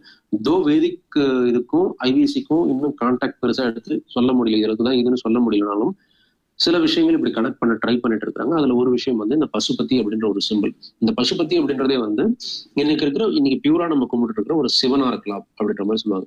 தி seal shows seated figure of Yogi, probably Siva Pasupathi, surrounded by 4 animals: a rhino, a buffalo, an elephant, and a tiger. So rhino, buffalo, elephant, tiger. இது ஈஸியா ஞாபகத்துல வச்சுன்னா பிரெட்னு போட்டுக்கோங்க, BRET. ஸோ பசுபதி சீலை சுத்தி என்ன இருக்கு? Bread. B buffalo, rhino, elephant, tiger. So Pasupathi சீலை சுத்தி பிரெட் இருக்கு. Buffalo, buffalo, rhino, elephant, tiger அப்படின்ற மாதிரி. ஸோ ரிலிஜியன் ஹரப்பாவா இருக்கலாம். இந்த சீல் வந்து ஒருவேளை ஹரப்பன் காலத்துல கும்பிட்டு வழிபட்ட ஒரு கடவுளுடைய உருவமா இருக்கலாம். Okay, most of the seals have a knob at the bottom through which runs a hole, and it is believed that they were used by different guilds or merchants and traders for stamping purposes. So இது எல்லா சீலுமே ஒரு சின்ன ஒரு நாப் மாதிரி இருக்குது, அதை மூடி வைக்கிறதுக்கும். அதே மாதிரி ஒரு ஹோல் மாதிரி இருக்கு. இதெல்லாம் பேஸ் பண்ணி என்ன சொல்றாங்கன்னா டிஃப்ரெண்ட் கில்ஸ்னா ஒரு பரம்பரை. நகை செய்யறது இதெல்லாம் பண்றதுல பாத்தீங்கன்னா ஒரு பரம்பரை. அந்த மாதிரி இங்கேயும் ஒரு பரம்பரை இருந்துச்சு. இந்த ஊர்க்காரங்க அப்படின்ற மாதிரி அவங்களாம் அவங்களுடைய சிம்பிளை போடுறதுக்காகவும் வியாபார ரீதியாகவும் இதை பயன்படுத்திருக்கலாம். எப்படி வியாபாரத்துக்கு நம்ம இன்னைக்கு காசு கொடுக்கணுமோ அது மாதிரி இதையும் கொடுத்துருக்கலாம். இந்த சீலை கொடுத்து இதுக்கு இவ்வளவு மதிப்பு அப்படின்ற மாதிரி அவங்க சொல்லிருக்கலாம். ஓகே, அதோட மெட்டீரியல் வர மாறதில்ல. ஸோ ஐவரி சீலுக்கு இவ்வளவு பொருள் கொடுங்க, டெரக்கோட்டாக்கு இவ்வளவு கொடுங்க அப்படின்ற மாதிரி நம்ம சொல்லலாம். அது மாதிரி. So purpose of seal, unit of trade and commerce. ஏன்னா மெசபடோமியால அந்த சீல்ஸை கண்டுபிடிச்சிருக்காங்க. ஸோ மெசபடோமியாவை போயிட்டு இந்த சீல்ஸை கண்டுபிடிக்கிறதுனால என்ன யோசிக்கிறாங்க அப்படின்னா, இதை வந்து ஒரு வணிக ரீதியா பயன்படுத்திருக்கலாம். இந்த சீலை கொடுத்தா இந்த பொருள் வாங்கிக்கலாம், இந்த அப்படின்ற மாதிரி அவங்களும் திருப்பி கொடுத்து வாங்கிக்கலாம். அந்த மாதிரி அப்படின்ற மாதிரி ஒரு கரன்சி மாதிரி யூஸ் பண்ணிருக்கலாம் அப்படின்னு நம்ம சொல்றாங்க. அதே மாதிரி காப்பர் சீல்ஸ் ஆல்ரெடி இருக்குன்னு நம்ம சொல்லியிருக்கிறோம். இந்த சீல்ஸ் எல்லாம் காப்பர்லயே செஞ்சிருக்காங்க அப்படின்ற மாதிரி. அதுல வந்து ஒரு ஹோல் மாதிரி போட்டிருக்கு. அதாவது ஒரு அந்த தகரம் வந்து இப்படி இருக்கு அப்படின்னா, அந்த தகரம் வந்து இப்படி இருக்கு அப்படின்னா, ஒரு கட்டமா இருக்கு அப்படின்னா மேல வந்து 2 ஹோல்ஸ் இருக்கு அப்படின்றது. ஸோ இதெல்லாம் என்ன சொல்றாங்கன்னா, இது வந்து ஒரு தாயத்தை மாதிரி யூஸ் பண்ணிருக்கலாம், ஆம்புலன்ஸா யூஸ் பண்ணிருக்கலாம் அப்படின்ற மாதிரி. இடுப்புலயோ இல்ல தலை கழுத்துலயோ அந்த மாதிரி கட்டிக்கிறதுக்கான ஒரு பர்பஸா இருக்கலாம். இந்த பொம்மை எல்லாம் ஒரு விசித்திரமான ஒரு உருவம் பொம்மை எல்லாம் இருக்கிறதுல அதுல ஒரு ஹோல் போட்டு கழுத்துலயோ இடுப்புலயோ கட்டிருக்கலாம் அந்த மாதிரி. ஸோ அப்போ ஒரு வகையில பார்த்தோம் அப்படின்னா இதனால வந்து ஒரு அமுலட்ன்றது நம்மளால இன்னும் ப்ராப்பரா சொல்ல முடியாது, அதை ஒரு தாயத்துன்னே சொல்ல முடியாது.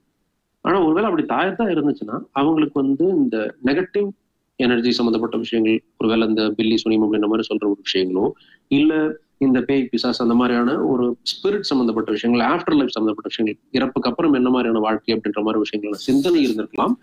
அதுக்குண்டான ப்ரிகாஷனரி மெஷர்ஸா இருந்திருக்கலாம். இதெல்லாமே இருந்திருக்கலாம் சொல்ல முடியும். ஏன்னா அவங்களுடைய ஸ்கிரிப்டை வச்சு நம்ம கண்டுபிடிக்க முடியல. ஜஸ்ட் இந்த மாதிரி கிடைச்ச பொருட்கள், நாகரிகம் சம்பந்தப்பட்ட பொருட்களை வச்சு நம்ம இதெல்லாம் இருக்குமா அப்படின்னு சொல்லிட்டு ட்ரை பண்றோம் கண்டுபிடிக்கிறது. Okay, as an educational tool. ஏன்னா ஒரு இடத்துல வந்து இந்த பை அப்படின்ற ஒரு சிம்பிள் நம்ம மேக்ஸ்ல யூஸ் பண்ணலாம். அந்த பையோட சிம்பிளோட ரெப்ரசன்டேஷன் இருக்கு. ஸோ அதனால அப்கோர்ஸ் அது கிரீக் சிம்பிள், அதனால ஒரு எஜுகேஷனல் டூலா இருந்திருக்கலாமா அப்படின்ற மாதிரி யோசிக்கிறாங்க. So சீலோட example Pasupathi seal, Lord Siva seal, deity, unicorn, புல் seal, etcetera etcetera. So next terracotta ஸ்கல்ப்சர்ஸ்ல. So இப்போ அவங்க ஸ்கல்ப்சர்ஸ்ல லைட் ஸ்கல்ப்சர்ன்ற ரேஞ்சில் நம்ம பார்த்தது சீல்ஸ் உண்மையிலேயே நம்ம ஸ்கல்ப்சர்ஸ்னு சொல்லிட்டு முடியாது. லைட்டா ஒரு எம்பாஸ் தான், அந்த பட்டை இதுக்கு மேலே எம்பாஸ் தான். உண்மையிலேயே ஸ்கல்ப்சர் அப்படின்னு சொல்லக்குள்ள நம்ம வந்து முதல்ல ஒரு 2-3 ஃபிகர்ஸ் தான் கிடைச்சிருக்கு. ஸோ அதுல வந்து ஒரு மெட்டீரியல் இருக்கு. So first sculpture terracotta sculpture. டெரகோட்டானா களிமண்ணால செஞ்சு அதை வந்து சுட்டதுக்கு அப்புறம் அதுக்கு பேர் டெரகோட்டா. நம்ம ஊர்ல அந்த மண் குதிரை அப்படின்னு சொல்லுவாங்களா அந்த மாதிரி பண்றது. இது வந்து மொஹஞ்சதாரோல கிடைச்சிருக்கு. இந்த sculpture at Mohenjo-daro adapted is art and good fashion both realistic as well stylistic. Technique வந்து ஹேண்ட்மேட் டெக்னிக், கையால தான் அதை வந்து உருட்டி பரட்டி செஞ்சிருக்காங்க. இந்த மாதிரி மெக்கானிசம்லாம் யூஸ் பண்ணல. பின்சிங் டெக்னிக், அதாவது மொத்தமா களிமண் எடுத்து கொஞ்சம் கொஞ்சமா பிச்சு எடுத்துருக்காங்க. அதுல தேவையில்லாத பொருட்கள் தான் பின்சிங் டெக்னிக். இதுல ஃபேமஸ் ஃபிகர்ஸ் அப்படின்றது வந்து மதர் காடஸ். நீங்க இந்த சைட்ல பாக்குறீங்களா ஒரு போட்டோ, இதுதான் மதர் காடஸ் அப்படின்ற மாதிரி. அதாவது இது ஒரு பெண் உருவம், ஆனா தலையில கிரீடம் அந்த மாதிரி நகையெல்லாம் போட்டுருக்கு, ரொம்ப ராயலா ஒரு ரிச்சா இருக்கிற மாதிரி இருக்கு. அதனால இது கடவுளா இருக்கலாம், அவருடைய மதரா இருக்கலாம், மதர் காடஸா இருக்கலாம் அப்படின்ற மாதிரி யோசிச்சிருக்காங்க. இதுக்கு வந்து ஜென்ரலாவே இந்த மாதிரி கிடைக்கக்குள்ள அந்த காலகட்டத்துல இருந்த ஒரு கடவுள் எதுனா ஃபர்டிலிட்டி அண்ட் ப்ராஸ்பரிட்டி, அதாவது குழந்தை பெரும் இதுக்கும் நல்ல வளமும் கிடைக்கணும் அப்படின்ற மாதிரி தான் எல்லா கடவுளுமே அப்போ வந்து பிளேஸ் பண்ணிருப்பாங்க. ஓகே, ஸோ அது இல்லாம டாய் கார்ட்ஸ், பொம்மைகள், குழந்தைகள் விளையாடுறதுக்கான பொம்மைகளும் கிடைச்சிருக்கு. இதே ஸ்கல்ப்சர்ல நம்ம பேசிடலாம். ஓகே, ஸோ டாய் கார்ட்ஸ்ல என்ன ஒரு டிஃபரெண்டான விஷயம், இது என்னதான் டெரக்கோட்டால செஞ்சு களிமண் பொம்மைகளா இருந்தாலும் இதோடைய தலையெல்லாம் மூவ் பண்ற மாதிரி இருக்கு. தலை வந்து ஒரு ஃபிக்ஸ்டு ஸ்ட்ரக்சர் இல்லாம தலை திருப்பலாம், ஆடலாம் அப்படின்ற மாதிரி அந்த மாதிரி ஒரு நல்ல ஒரு அழகா பண்ணிருக்காங்க. இந்த தஞ்சாவூர் தலையாட்டி பொம்மையில அந்த அளவுக்கு சொல்ல முடியாது, பட் ஸ்டில் அந்த லெவலுக்கு இருக்கிறதுக்கான பாசிபிலிட்டிஸோட பண்ணிருக்காங்க. ஸோ அதுல வந்து பேர்ட்ஸ், அனிமல்ஸ், பர்டிகுலரா மாட்டு வண்டி மாதிரி இந்த மாதிரிலாம் குழந்தைகள் விளையாடுறதுக்காக இருக்கலாம். Okay, terracotta figure of pull shows the study of anatomy. ஏன்னா இந்த புல்லுக்கு, அந்த கால மாட்டுக்கு பின்னாடி இருக்கிற அந்த மடு, இந்த விஷயங்கள்லாம் ரொம்ப அழகா செதுக்கி இருக்கிறதுனால அனாட்டமி படைச்சிருக்காங்க. இவங்க ஒரு ஸ்ட்ரக்சர் எப்படி இருக்கணும் அப்படின்னு தெரிஞ்சுக்கிறாங்க அப்படின்னு சொல்லலாம். அதே மாதிரி பேர் ஆஃப் ஸ்குவரல்ஸ் நீங்க பாக்குறதான். in a very natural and characteristic fashion, seated on their hunches and nibbling at some fruit. அந்த மாதிரி விஷயங்கள்லாம் பண்ணியிருக்கிறாங்க. ஓகே, ஸோ நெக்ஸ்ட் முக்கியமான ஸ்கல்ப்சர் அடுத்தது France sculpture. Okay, so France sculpture வந்து டெக்னிக் வந்து last wax technique. Okay, last wax டெக்னிக்ன்றது இன்னைக்கு கூட இந்த டெக்னிக் தான் பண்ணிட்டு இருக்காங்க இப்போ சிலைகள்லாம் பண்ணக்குள்ள. இது எப்படின்னா வந்து ஒரு களிமண்ல வந்து ஒரு ஃபர்ஸ்ட் ஒரு மோல்டு செஞ்சிருவாங்க. சரி, களிமண்ல வேக்ஸ்ல மெழுகுல ஒரு மோல்டு ஒன்று செஞ்சிருவாங்க. அதை நல்லா செதுக்கி சுரண்டிக்கிட்டு ஒரு மாதிரி மோல்டு மாதிரி செஞ்சிருவாங்க. அதுக்கு மேல நல்லா களிமண்ணை போட்டு மூடிடுவாங்க. இப்போ நடுவில் வந்து உள்ள வந்து மெழுகு பொம்மை இருக்கு, அந்த மெழுகு பொம்மை சுற்றி களிமண்ணை போட்டு மூடிடுவாங்க. மூடிட்டு இந்த களிமண்ணை தூக்கி அதை போய் நெருப்புல வச்சு அந்த மொத்த இது அந்த களிமண் வந்து நல்லா சுட்டதுக்கு அப்புறம் அந்த களிமண் ஸ்ட்ராங் ஆகி ஒரு மாதிரி டைட் ஆயிடும், கல் மாதிரி ஆயிடும். இந்த சூடு பண்ணதுனால உள்ள இருக்கிற மெழுகு வந்து உருக்கி வெளியில வந்துடும். அந்த ஒழுகி வெளியில வந்ததுக்கு அப்புறம் நடுவில் இருக்கிற ஹோல் இருக்குல்ல, அதுல வந்து கீழே இருந்து மேல் வழியா வந்து அந்த மெட்டல் எந்த உலோகமோ அந்த உலகத்தை உருக்கி உள்ள ஊத்திடுவாங்க. ஊத்திட்டு வெளியில இருக்கிற களிமண் உடைச்சிங்கன்னா உங்களுக்கு அந்த ஸ்ட்ரக்சர் கிடைக்குது இல்ல, அதுதான் வந்து லாஸ்ட் வேக்ஸ் டெக்னிக். அதை வச்சு அந்த ஸ்ட்ரக்சர் நீங்க உலகத்துல பண்ணிட்டீங்க. இதுக்கப்புறம் அந்த ஸ்ட்ரக்சரை வந்து பாலிஷ் பண்ணிட்டு அதுல சின்ன சின்ன ஃபீச்சர்ஸ் ஆட் பண்ணீங்க அப்படின்னா அந்த சிலை வந்துடும். இதை தான் இன்னைக்கும் பண்ணிட்டு இருக்காங்க. இந்த மெத்தட்ல தான் இன்னைக்கும் பண்ணிட்டு இருக்காங்க லாஸ்ட் வேக்ஸ் டெக்னிக். இதை வந்து அன்னைக்கே அவங்க பண்ணிருக்காங்க 4000 வருஷத்துக்கு முன்னாடி. So used for France casting. At first, the wax figures are covered with coating of clay, then allowed it to dry, then it is heated and molten wax is allowed to drain out through a hole, tiny hole at the bottom of clay curve. Hollow mound is then filled with bronze or any other metal. Once the metal is cooled, the clay is removed. இதுல செய்யப்பட்ட ஒரு important figure, இந்த மெத்தட்ல செய்யப்பட்ட important figure இன்னைக்கும் நிறைய பேர் வந்து ரொம்ப வியந்து பார்க்குற ஒரு 4000 வருஷத்துக்கு முன்னாடியான ஒரு சிற்பம். இந்த Mohenjo-daro prancing dance girl, France dance girl. Okay, so major sides வந்து கலிபங்க நிறைய ஹரப்பா டிமத்தம் இந்த இடத்துல இந்த சிலை வடிவம் கொடுத்துருக்காங்க மெட்டல்ல. அதுல முக்கியமான சிலை மொஹஞ்சதாரோல எடுத்த சிலையில வந்து France dancing girl, naked sculpture, naked woman only wearing ornaments. So ஒரு பெண் வந்து உடை இல்லாம வெறும் அணிகள்கள் மட்டும், நகைகள் மட்டும் போட்டிருக்கிற மாதிரி, bangles, necklace, எமுலெட்ஸ், particularly hair styles, ஒரு தனியான ஒரு ஹேர் ஸ்டைல் கொண்டையெல்லாம் போட்டு ரொம்ப ஸ்டைலா இருக்கிற மாதிரி. ஸோ வளையல், ஆமுலெட்ஸ், தாயத்து, கழுத்துல தாயத்து, நெக்லஸ், இந்த மாதிரியான விஷயங்கள் எல்லாமே வந்து இருக்கு. ஸோ இதை பேஸ் பண்ணி தான் எமுலெட்ஸ் அந்த நம்ம சொல்லுவோம்ல இந்த தாயத்து விஷயம்லாம் அவங்களுக்கு நம்பிக்கை இருந்துச்சு அப்படின்றதுலாம் இதெல்லாம் வச்சு கூட சொல்லுவாங்க. So figure shows a female dancing figure standing as if relaxing after dance number with right hand and left hand left tangle free. So அதாவது நாட்டியம் ஆடி முடிச்சுட்டு ரிலாக்ஸ் பண்றதுக்கு நிக்கிற மாதிரி ஒரு போஸ்ட்ல இவங்க நிக்கிறாங்க கொஞ்சம் இதுவா. ஸோ அதனால ஒரு நாட்டிய பெண்ணா இருக்கலாம், ஒரு கால் வர மேல தூக்கிட்டு இருக்கு அந்த ஸ்ட்ரக்சர்ல. ஸோ சென்டர் ஆஃப் கிராவிட்டிலாம் அழகாக மெயின்டைன் பண்ணியிருந்தா தான் அப்படி செய்ய முடியும். ஓகே, அடுத்த ஸ்கல்ப்சர் வந்து ஒரு கல்லுல செஞ்ச கல்ச்சர். இது வந்து நம்ம டெரகோட்டா பார்த்துட்டோம், டெரகோட்டா ஸ்கல்ப்சர் பார்த்துட்டோம், இது பிரான்ஸ் ஸ்கல்ப்சர் பார்த்துட்டோம். இப்போ ஸ்டோன் ஸ்கல்ப்சர்.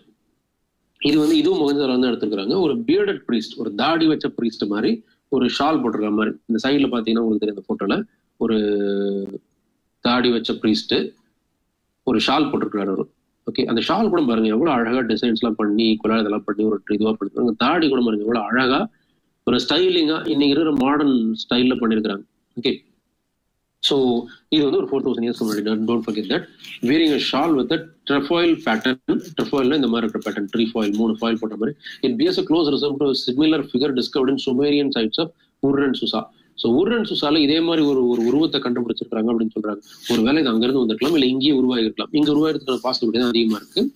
ஸோ மேல் டார்சோனா இந்த அப்பர் உடம்பு.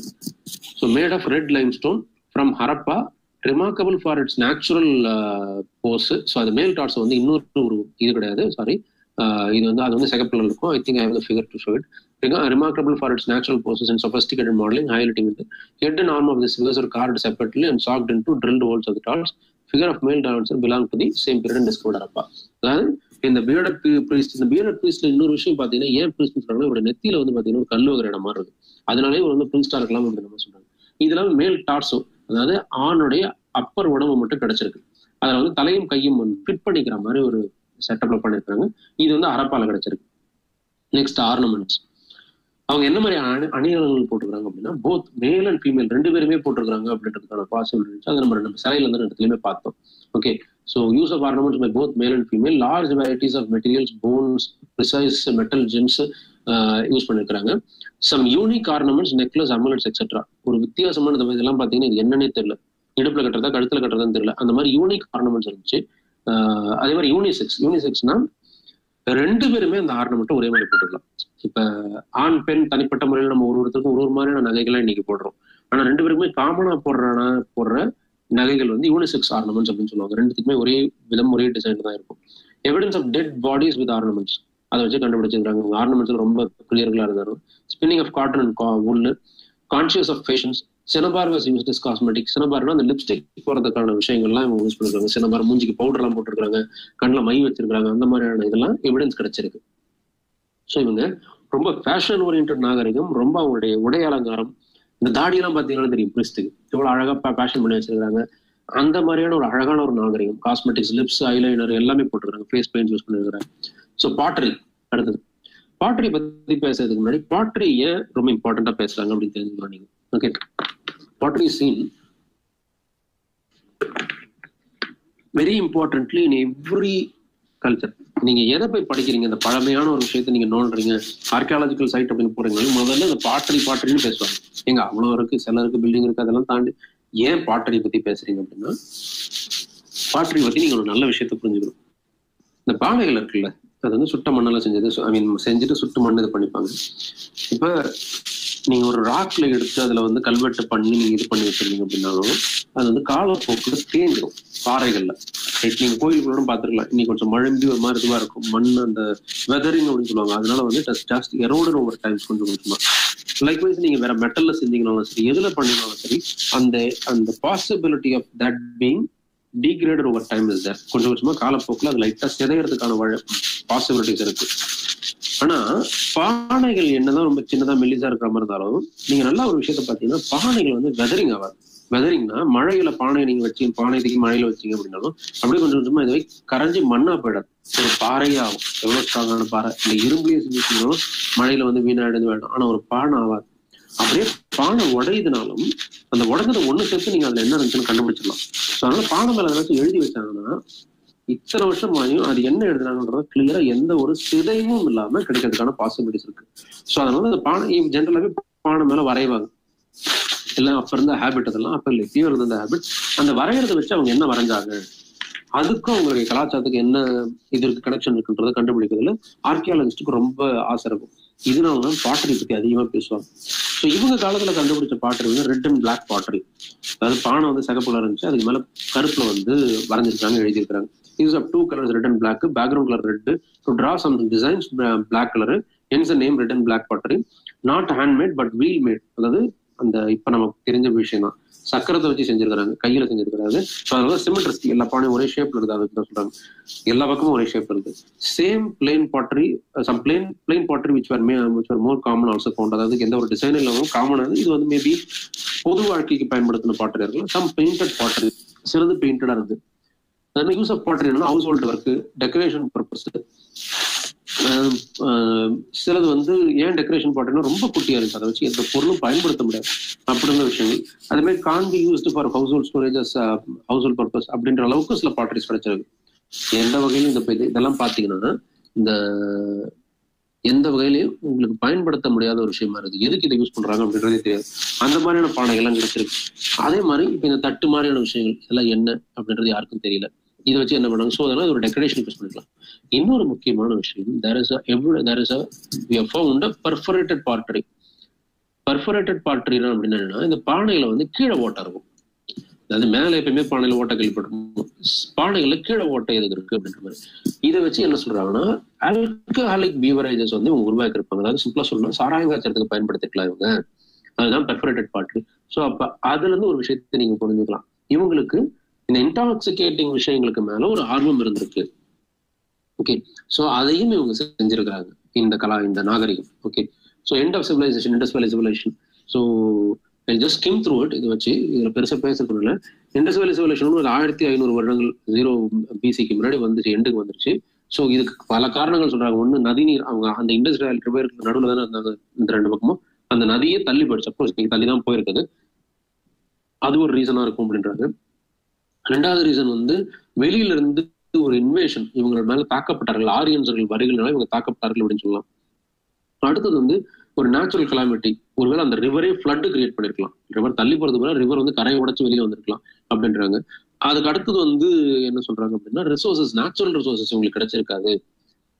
அதனால இவங்க வந்து இந்த சிட்டியெல்லாம் விட்டுட்டு வேற இடத்துக்கு போக வேண்டியதா இருக்கும் அப்படின்ற மாதிரி. Okay, so Aryan inversion except for some antiquities of the copper hoard culture and ceramics, no trace of any plastic artists from during the next 1000 years. So இந்த இண்டஸ் வேலி முடிஞ்சுல இதுல இருந்து ஒரு 1000 வருடங்களுக்கு எந்த ஒரு கலாச்சார பொருளும் நம்மளுக்கு கிடைக்கல பெருசா. சும்மா அங்க 2-3 பெட்ஸ் அண்ட் பீசஸா கிடைச்சதே தவிர இந்த வேதிக் ஆர்கிடெக்சர் அப்படின்னு சொல்றதுக்கான எவிடன்ஸ், இந்த வேதிக் டைம் அப்படின்றதுக்கான ஒரு 1000 வருடத்துக்கு நம்ம ஹிஸ்டரி கொஞ்சம் பிளாங்கான பொருட்கள் எதுவும் கிடைக்கல. இப்ப இந்த 1500 முடிஞ்சா இதோட ஆல்மோஸ்ட் 500 இயர்ஸ் ஒரு 500 பிசி வரக்குள்ளதான் இந்த புத்திஸ்ட் ஆர்கிடெக்சர்னு ஸ்டார்ட் ஆகும். ஒரு 1000 வருஷத்துக்கு எந்த ஒரு பொருள் சம்பந்தமான விஷயங்களும் எதுவும் கிடைக்கல. சும்மா அங்கங்க தகரம் தகட்டு அந்த மாதிரி ஏதாச்சும் ஒன்று கிடைச்சது தவிர பெருசா கிடைக்கல. அது கூட அந்த இடத்துல சேர்ந்ததா இல்ல வெளியில அங்க வந்ததான்னு தெரியல. So this may perhaps be due to the perishable materials like wood which would have not been from the recurrent time. So இவங்க வந்து வீடு கட்டினதுல கல்ல கட்டியிருந்தாங்க, பிரிக்ஸ்ல கட்டியிருந்தாங்க. ஒருவேளை இதுக்கப்புறம் வந்து குடிசை வீடுகளாக கட்டிருக்கலாம், அதனால அதெல்லாம் இல்லாம போயிருக்கும். எல்லா ஸ்ட்ரக்சருமே வுட்டு பிரிக்லயே கட்டிருக்கலாம் அவங்க அப்படின்ற மாதிரி சொல்லலாம். இல்ல அந்த மாதிரி பெருசா அவங்க இம்பார்ட்டன்ஸ் கொடுக்கணும்னு சொல்லலாம். Of course, most of the time it would have been perishable materials. The carving of flat surfaces is met with that Bagaruth and Sanchi are Nikov and early tradition in wood or ivory. So சில இடத்துல கிடைச்ச எவிடன்ஸும் அந்த மாதிரி தான் இருக்கு. But this intervening period of about 1000 years is important because it was during this time that a synthesis took place between the fertility cult of Dravidian, who were the original inhabitants of India, and the Aryan elements of rites and rituals. So அதாவது இந்த ஒரு 1000 வருடம் வேதிக் period அப்படின்ற மாதிரி சொல்லக்கூடிய இந்த 1000 வருடத்துல நிறைய வந்து கலாச்சார மைண்ட் சம்பந்தப்பட்ட விஷயத்துல நிறைய மாற்றங்கள் நடந்திருக்கலாம். இந்த ஆரியன்ஸ்ன்றது வெளியில இருந்து வந்தவங்க அப்படின்ற மாதிரி ஒரு தியரி இருக்கு. அவங்களும் இங்க இருந்த அதுக்கு முன்னாடி இந்தியாவில இருந்த அந்த டிராவிடியன்ஸும் ரெண்டும் சேர்ந்து புது சிந்தனை உருவாகிறதுக்கான ஒரு 1000 வருடம் எடுத்திருக்கலாம். இவங்களுடைய சிந்தனைகளும் அவங்களுடைய ரிச்சுவல்ஸ் ரைட்ஸ் அப்படின்ற மாதிரி விஷயங்களும் சேர்ந்து இது பண்ணிருக்கலாம். அது வரலும் கடவுளை இங்க வேற மாதிரி வழிபட்டு இருந்தாங்க, அவங்க வந்ததுக்கு அப்புறம் வேற மாதிரி வழிபட்டாங்க, ரெண்டும் சேர்ந்து ஒரு புது விஷயத்தை உருவாக்கிருக்கலாம் அப்படின்ற மாதிரி சொல்றது. So the remnants are only sources to study Harappa civilizations, which are flourished 3000 BC and vanished around 1500 BC. Recently, during excavation at Rajgiri, Haryana, 4 skeleton and a lot of terracotta potteries were found. So இப்போ already நான் சொன்னதான், ராஜகிரி இந்தியாவில வந்து ஹரியானால பெரிய side Mahindra அரப்பான் மட்டும் பெரிய side கண்டுபிடிச்சிருக்காங்க அப்படின்னு. ஸோ வித் தட் அந்த அங்கே ஒரு 4 எலும்பூடுகள் கிடைச்சதை வச்சு 3D ரீகன்ஸ்ட்ரக்ட் பண்ண கூட அவங்களோட ஸ்கின் கலர், ஐ எப்படி இருக்கும், அவங்களோட ஃபேஸ் எப்படி இருக்கும்லாம் கண்டுபிடிச்சிருக்காங்க. English terracotta found in Rajgiri are more than other Harappan sites, and perhaps which shows that the terracotta may be manufactured in Rajgiri. So waste களிமண் மாதிரி இருக்கிறதுல அந்த பிட்டு விட்டா அந்த மாதிரி இட்லி ஷேப் உடஞ்சி அது எதுவும் பிரோஜனம் இருக்காது. அது ராஜ்கிரிக்குள்ள நிறைய இருக்கு அப்படின்னா என்ன நினைக்கிறாங்கன்னா அங்கதான் அதை ப்ரொடியூஸ் பண்ணிருப்பாங்க. Site of burial pits and the quality and quantity of goods kept with the burial woods perhaps reveal the socio-economic conditions of the Harappan people. Huge amount of painted potteries were found at Rajgiri site, so the site may be the home of rich and dominant people of the society. Excavations near burial pits have revealed about the burial customs and rituals became followed. So இந்த இடத்துல இப்போ புதுசாக கிடைச்ச evidence இன்னும் document ஆகி வெளியில வரல, but கிடைச்ச எவிடன்ஸ் எப்படி இருக்கு அப்படின்னா அவருடைய வாழ முறை பற்றிக்கலாம் அந்த பானைகள்லாம் எப்படி யூஸ் பண்ணிருக்காங்க, அதிகப்படியான பானைகள் யூஸ் பண்ண மாதிரியும் அவங்களுடைய டெத் பரியெல்லாம் எப்படி இருந்துச்சுன்றதையும் கண்டுபிடிக்கிறதுக்கான ஒரு இது கொடுத்துருக்கு. Okay, so fine, next will so chemical test இதெல்லாம் same thing, nothing more that will skim through no issues. So will directly go to Mauryan. So அடுத்தது ஐவிசிக்கு அப்புறம் அடுத்தது வந்து Mauryan and post Mauryan period. So இதை மொத்தமா வந்து புத்திஸ்ட் ஆர்ட் அப்படின்னு சொல்லலாம் நம்ம. ஓகே, ஸோ இந்த மௌரியன் ஆர்ட்ல இருந்து இப்போ ஒரு வேற ஒரு டைமென்ஷன்ல ஆர்ட்டை பார்க்கறதுக்கான ரூட் வருது. ஸோ இதுக்கு முன்னாடி ஐவிசியில் நம்ம எப்படி பார்த்தோம், எல்லாமே வெறும் மக்கள் சம்மந்தப்பட்ட விஷயம் தான் கிடைச்சிருக்கு, ராஜாக்கள் அப்படின்றது ஒன்று கிடையாது. ஏன்னா ராஜாக்கள் சம்மந்தப்பட்ட ஆர்கிடெக்சரோ பேலஸோ இந்த மாதிரி விஷயங்களும் கிடையாது அப்படின்னு. ஸோ இப்போ அப்படி கிடையாது, மௌரியன்றது ராஜா வந்துட்டார், அது நம்மளுக்கே நல்லா தெரியும். சந்திரகுப்த மௌரிய அந்த மாதிரி ராஜாக்கள் இருந்தாங்க, அசோகர் ஒரு இம்பார்ட்டன்ட் ராஜா இந்த டைம்ல இருந்தவங்க, இவங்க ராஜா எல்லாம் வந்துட்டாங்க. ஸோ இப்போ அரசாங்கம் சம்மந்தப்பட்ட சில ஆர்கிடெக்சரல் பீசஸ், அதாவது அவங்களுடைய இருப்பிடம், அவங்கள பரசாற்றுக்கிறதுக்கான சில விதங்கள் பண்ணியிருந்தாங்க, கோவில் கட்டுறது எக்ஸெட்ரா பண்ணது. அது இல்லாம காமன் மேன்ஸ், தனிப்பட்ட நபரா நான் என்னென்னலாம் பண்ணிட்டு இருக்கேன் என் வீட்டுல ஒரு பெயிண்டிங் பண்ணிருக்கலாம், பாட்டரி பண்ணிருக்கலாம், ஒரு சிலை வச்சிருக்கலாம். அதுக்கு வந்து அரசாங்க ராஜா கிட்ட கேட்கணும்னு அவசியம் இருக்காது, இந்த மாதிரி நடந்துக்கலாம். ஆனா இதுக்கு முன்னாடி ஐவிசியில் அப்படி கிடையாது. ஐவிசியில் மக்களுக்கான இது எல்லாமே காமனா இருந்த மாதிரி இருந்துச்சு. ஓகே, ஸோ இப்ப ரெண்டா பிரியுது மௌரியன் ஆர்ட் அப்படின்றதுல. மௌரியன் ஆர்ட் தான் இப்போ வந்து நெக்ஸ்ட் ஐவிசிக்கு அப்புறம் டைரக்டா ஆர்ட்னு கிளாஸிஃபை பண்ண பிடிச்சி நம்மளுக்கு கிடைச்ச நிறைய எவிடன்ஸ் எல்லாம் இருக்குது. So Mauryan art can be classified to 2 things. One is court art, another one is popular art. Court art அப்படின்றது வந்து அரசாங்கத்தினால இனிஷியேட் பண்ணி செய்யப்படுற விஷயங்களுக்கு பேர் தான் கோர்ட் ஆர்ட். பாப்புலர் ஆர்ட்ன்றது தனிப்பட்ட நபர் செய்யறதுக்கு பேர் தான் பாப்புலர் ஆர்ட். ஓகே, கோர்ட் ஆர்ட்ல என்னென்ன இருக்கு அப்படின்னா பேலசஸ், பில்லர்ஸ், ஸ்டூபாஸ். இது மௌரியன் டைம்ல பேலசஸ் அரண்மனைகள், பில்லர்ஸ் ஒரு தூண் மாதிரி தனிப்பட்ட முறையில் நிற்கிறது மாதிரி ஸ்டூபாஸ். ஸ்டூபான்றது என்னன்றது நான் பின்னாடி சொல்றேன் உங்களுக்கு. பட் ஒரு மான்யூமெண்ட் ஞாபகத்தில் வச்சுக்கோங்க, ஒரு பெரிய சைஸ் மான்யூமெண்ட் ஞாபகத்தில் வச்சுக்கோங்க. ஸோ பாப்புலர் ஆர்ட்ல வந்து கேவ்ஸ். ஸோ கேவ்ஸ் எப்படி வந்து உங்களுக்கு வந்து பாப்புலர் ஆர்ட்ல கோர்ட் ஆர்ட்ல தான் நடக்கும், ராஜா தானே சொல்லிட்டு இருந்தோம். கேவ்ஸ் அப்படின்றது அந்த டேதில் என்னன்னா வந்து சாமியார்கள்லாம் போய் தங்கின இடம். ஊருக்கு வெளியில சாமியார்கள்லாம் போய் தங்குவாங்க, எதனாச்சும் ஒரு பாழடைஞ்ச கேவோ இல்லை வந்து காட்டுப்பகுதியில் இருக்க கேவ்ஸ் அப்படின்றது. அதனால ராஜாக்கள்லாம் அதை வந்து அவங்களுடைய விஷயத்தை பறைசாட்டுறதுக்காக அந்த கேவ்ஸ் எல்லாம் கிரியேட் பண்ண சொல்ல, இவங்க சும்மா இருந்த இடத்துல அந்த கேவ்ஸ்ல தட்டி கட்டி சரி பண்ணி செதுக்கி ஒரு படுக்கிற இடம் மாதிரி நல்லா ஃபிளாட்டா உட்காரத்துக்கு ஒரு பெஞ்ச் மாதிரிலாம் போட்டு ரெடி பண்ணாங்க. ஒவ்வொரு டைம்ல கொஞ்சம் கொஞ்சமா எக்ஸ்ட்ரா ஆடிஷன்ஸ் எல்லாம் பண்ண ஆரம்பிச்சிட்டாங்க. அதாவது முதல்ல ஃபர்ஸ்ட் படுக்கிறதுக்கு நம்ம வந்து எல்லாத்தையும் கிளியர் பண்ணும், அதுக்கப்புறம் கொஞ்சம் கொஞ்சமா நம்மளே வரைய மாட்டோமா வீட்டுல, அந்த மாதிரி அப்படிதான் கேவ்ஸ். அதனாலதான் அது இண்டிவிஜுவல் ஆர்ட்ஸ். இந்த மாதிரி வெளியில போய் தங்கின சாமியார்கள் அவங்க பொழுது போறதுக்காக பண்ண விஷயங்கள் தான் இண்டிவிஜுவல் ஆர்ட்டா கேவ்ஸ்ல பண்ணுது. அஜந்தா எல்லோரா மாதிரியான முக்கியமான கேவ்ஸ் அப்படி பண்ணப்பட்ட கேவ்ஸ் தான். இதுதான் individual art, not a court art. Okay, அரசாங்கம் ராஜா காசை வந்து ஸ்பான்சர் பண்ணி இதை கட்டி மக்களுக்கு பயன்படுத்துற மாதிரி கொடுக்குறதோ இல்ல மக்களுக்கு நான் ஒரு விஷயத்த சொல்றது கொடுக்குறதோ அப்படின்றது கிடையாது. நீ பண்ணிக்கோ அப்படின்னு சொல்லிட்டு நீங்க எப்ப அங்க இருக்கீங்க நீங்க பண்ணிக்கோங்க அப்படின்னு பர்மிஷன் கொடுத்துருப்பாங்க. இது முழுக்க முழுக்க எல்லாமே பண்ணது வந்து தனிநபர்கள், அந்த சாமியார்கள் அப்படின்றது. ஸோ அடுத்த இண்டிவிஜுவல் ஆர்ட் வந்து பாட்ரி. பாட்ரின்றது பானைகள், ஆல்ரெடி நம்ம சொன்னது. ஸ்கல்ப்சர்ஸ், சிலைகள். சிலைகளும் வந்து most of the time போதவேஸ் court ஆர்ட்டும் பண்ணிருக்காங்க, பட் ஸ்கல்ப்சர்ஸ் தனியாக பண்ணிருக்காங்க. மோஸ்ட் ஆஃப் த டைம் இது தனியாக தான் இருக்காங்க. அதுலயும் யார் பண்ணிருக்காங்கன்னா இதே தான் இந்த புத்திஸ்ட் மாங்ஸ் எல்லாம் இருந்தாங்களா, அவங்க எல்லாம் இந்த வெளியில போய் தங்கிருக்கக்குள்ள அங்க அவங்க வழிபடுறதுக்காக அதை உருவாக்கிட்டு இருக்காங்க. ஸோ அது இப்ப இதுவரை நம்ம ஐவிசில ஒரு விஷயம் பார்த்தோம். ஐவிசில எந்த வகையான வெளிநாட்டுல இருந்து வெளியில இருந்து ஒரு இன்ஃபுளுன்ஸ் இல்லாம அங்கேயே உருவாகி அங்கேயே பிளரிஷ் ஆகி அங்கேயே கிரேட்டா டெவலப் ஆகி அங்கேயே அழிஞ்சு போச்சு. இதுதான் ஐவிசி. ஆனா மௌரியன் அண்ட் போஸ்ட் மௌரியன்ல வெளியில இருந்து இன்ஃபுளுன்ஸ் இருக்கு. அதாவது அந்த டைம்ல அதே டைம்ல கான்டெம்பரரியா இருந்த பர்ஷியன் அண்ட் அக்கீமீனியன் ஆர்கிடெக்ட்ஸ்ல இருந்து நிறைய இன்ஃபுளுன்ஸ் இருக்கு. இந்த பர்ஷியன்னா இன்னைக்கு ஈரான், அந்த ஈரான் அந்த சைட்ல இந்த சரௌண்டிங் எல்லாம் இருக்குல்ல, அதுல இருந்து நிறைய இன்ஃபுளுன்ஸ் அன்னைக்கு தேதிக்கு இந்தியாவில் உருவான ஆர்கிடெக்சர்ல, ஆர்ட் பீசஸ், ஸ்கல்ப்சர்ஸ்ல எல்லாத்துலயுமே இருந்திருக்கு. Okay, so starting with Mauryan. So மௌரியனோட time period வந்து 321 BC to 185 BCE. ஸோ இப்போ உங்களுக்கு புரிஞ்சிருக்கும், 0 BCல இருந்து ஒரு 300-400 வருஷத்துக்கு முன்னாடி அந்த டைம் பீரியட்ல தான் அவங்க ஸ்டார்ட் ஆகி ஒரு 150-80 வருஷத்துக்கு முன்னாடி முடிஞ்சிச்சு உங்களுக்கு கதை.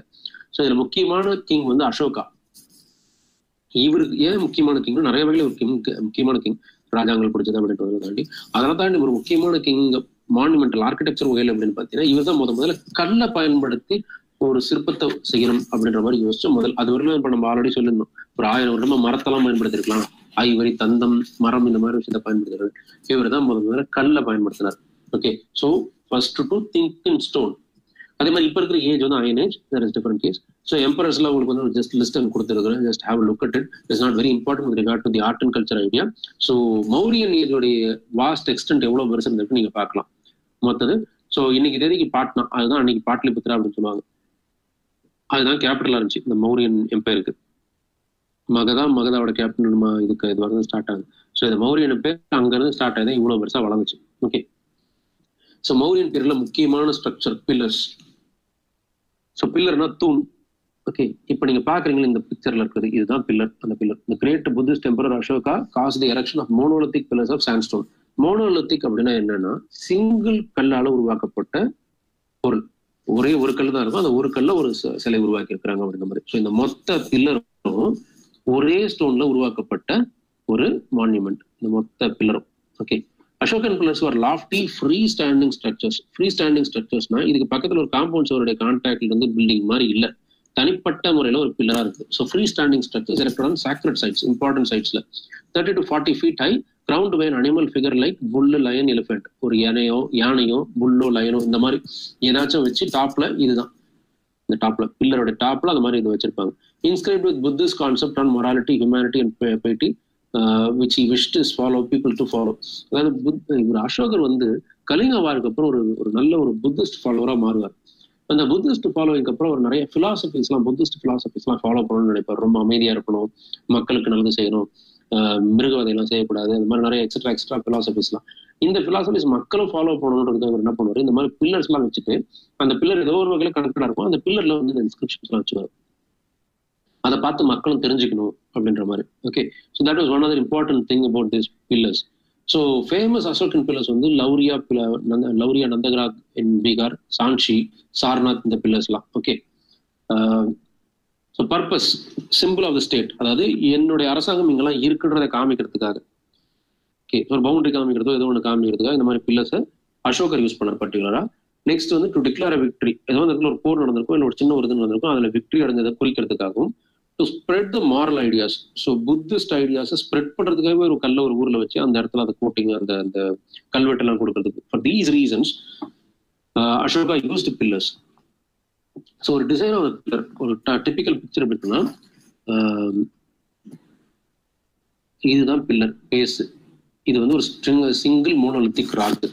இதுக்கு மேல என்னன்னா வந்து இந்த மாதிரி ஒரு பெல் ஷேப், இந்த இடம் பார்த்தீங்கன்னா நல்லா தெரியும், ஒரு கோயில் மணி இருக்குல்ல, அந்த மணி மாதிரியோ இல்லை இன்வெர்டட் லோட்டஸ் இருக்குமோ அந்த மாதிரி ஒரு ஷேப்ல இங்க இருக்கும். காமனா 2 ஷேப்ல தான் மாத்தி மாத்தி இருக்கும். பில்லர்ன்றது ஒரே இது சம்மந்தப்பட்டதுல நிறைய மேல வச்சிருக்கு. அதுல காமனா வந்து ஒண்ணு பெல் ஷேப் யூஸ் பண்ணிருப்பாங்க, இல்ல இந்த தாமரை இன்வெர்ட் பண்ணாம. அதுக்கப்புறம் இந்த இடத்துல ஒரு சின்ன ஒரு ஸ்லாப், இதுக்கு பேர் அபாக்கஸ் அப்படின்ற மாதிரி இங்க இருக்கு பாருங்க. இந்த இடம் தான் அபாக்கஸ். அந்த சக்கரத்தை தொட்டி 4 அனிமல், இந்த இடத்துல பார்த்தீங்கன்னா அந்த பூ போட்ட மாதிரி இருக்குது, இதுதான் அபாக்கஸ். அதுக்கு மேல அந்த ஃபினியல் தான் அந்த அனிமல் இருக்கிற மாதிரி. ஓகே, அதுக்கு மேல அந்த ஃபினியல் அனிமல் இருக்கிற மாதிரி. இங்க பாத்தீங்கன்னா 4 சிங்கம், 4 பக்கம் தலை பார்த்த சிங்கம், இந்த இடத்துல வந்து ஒரு காலமாடு. ஓகே, அதுக்கு மேல அசோகர் சக்கரம்.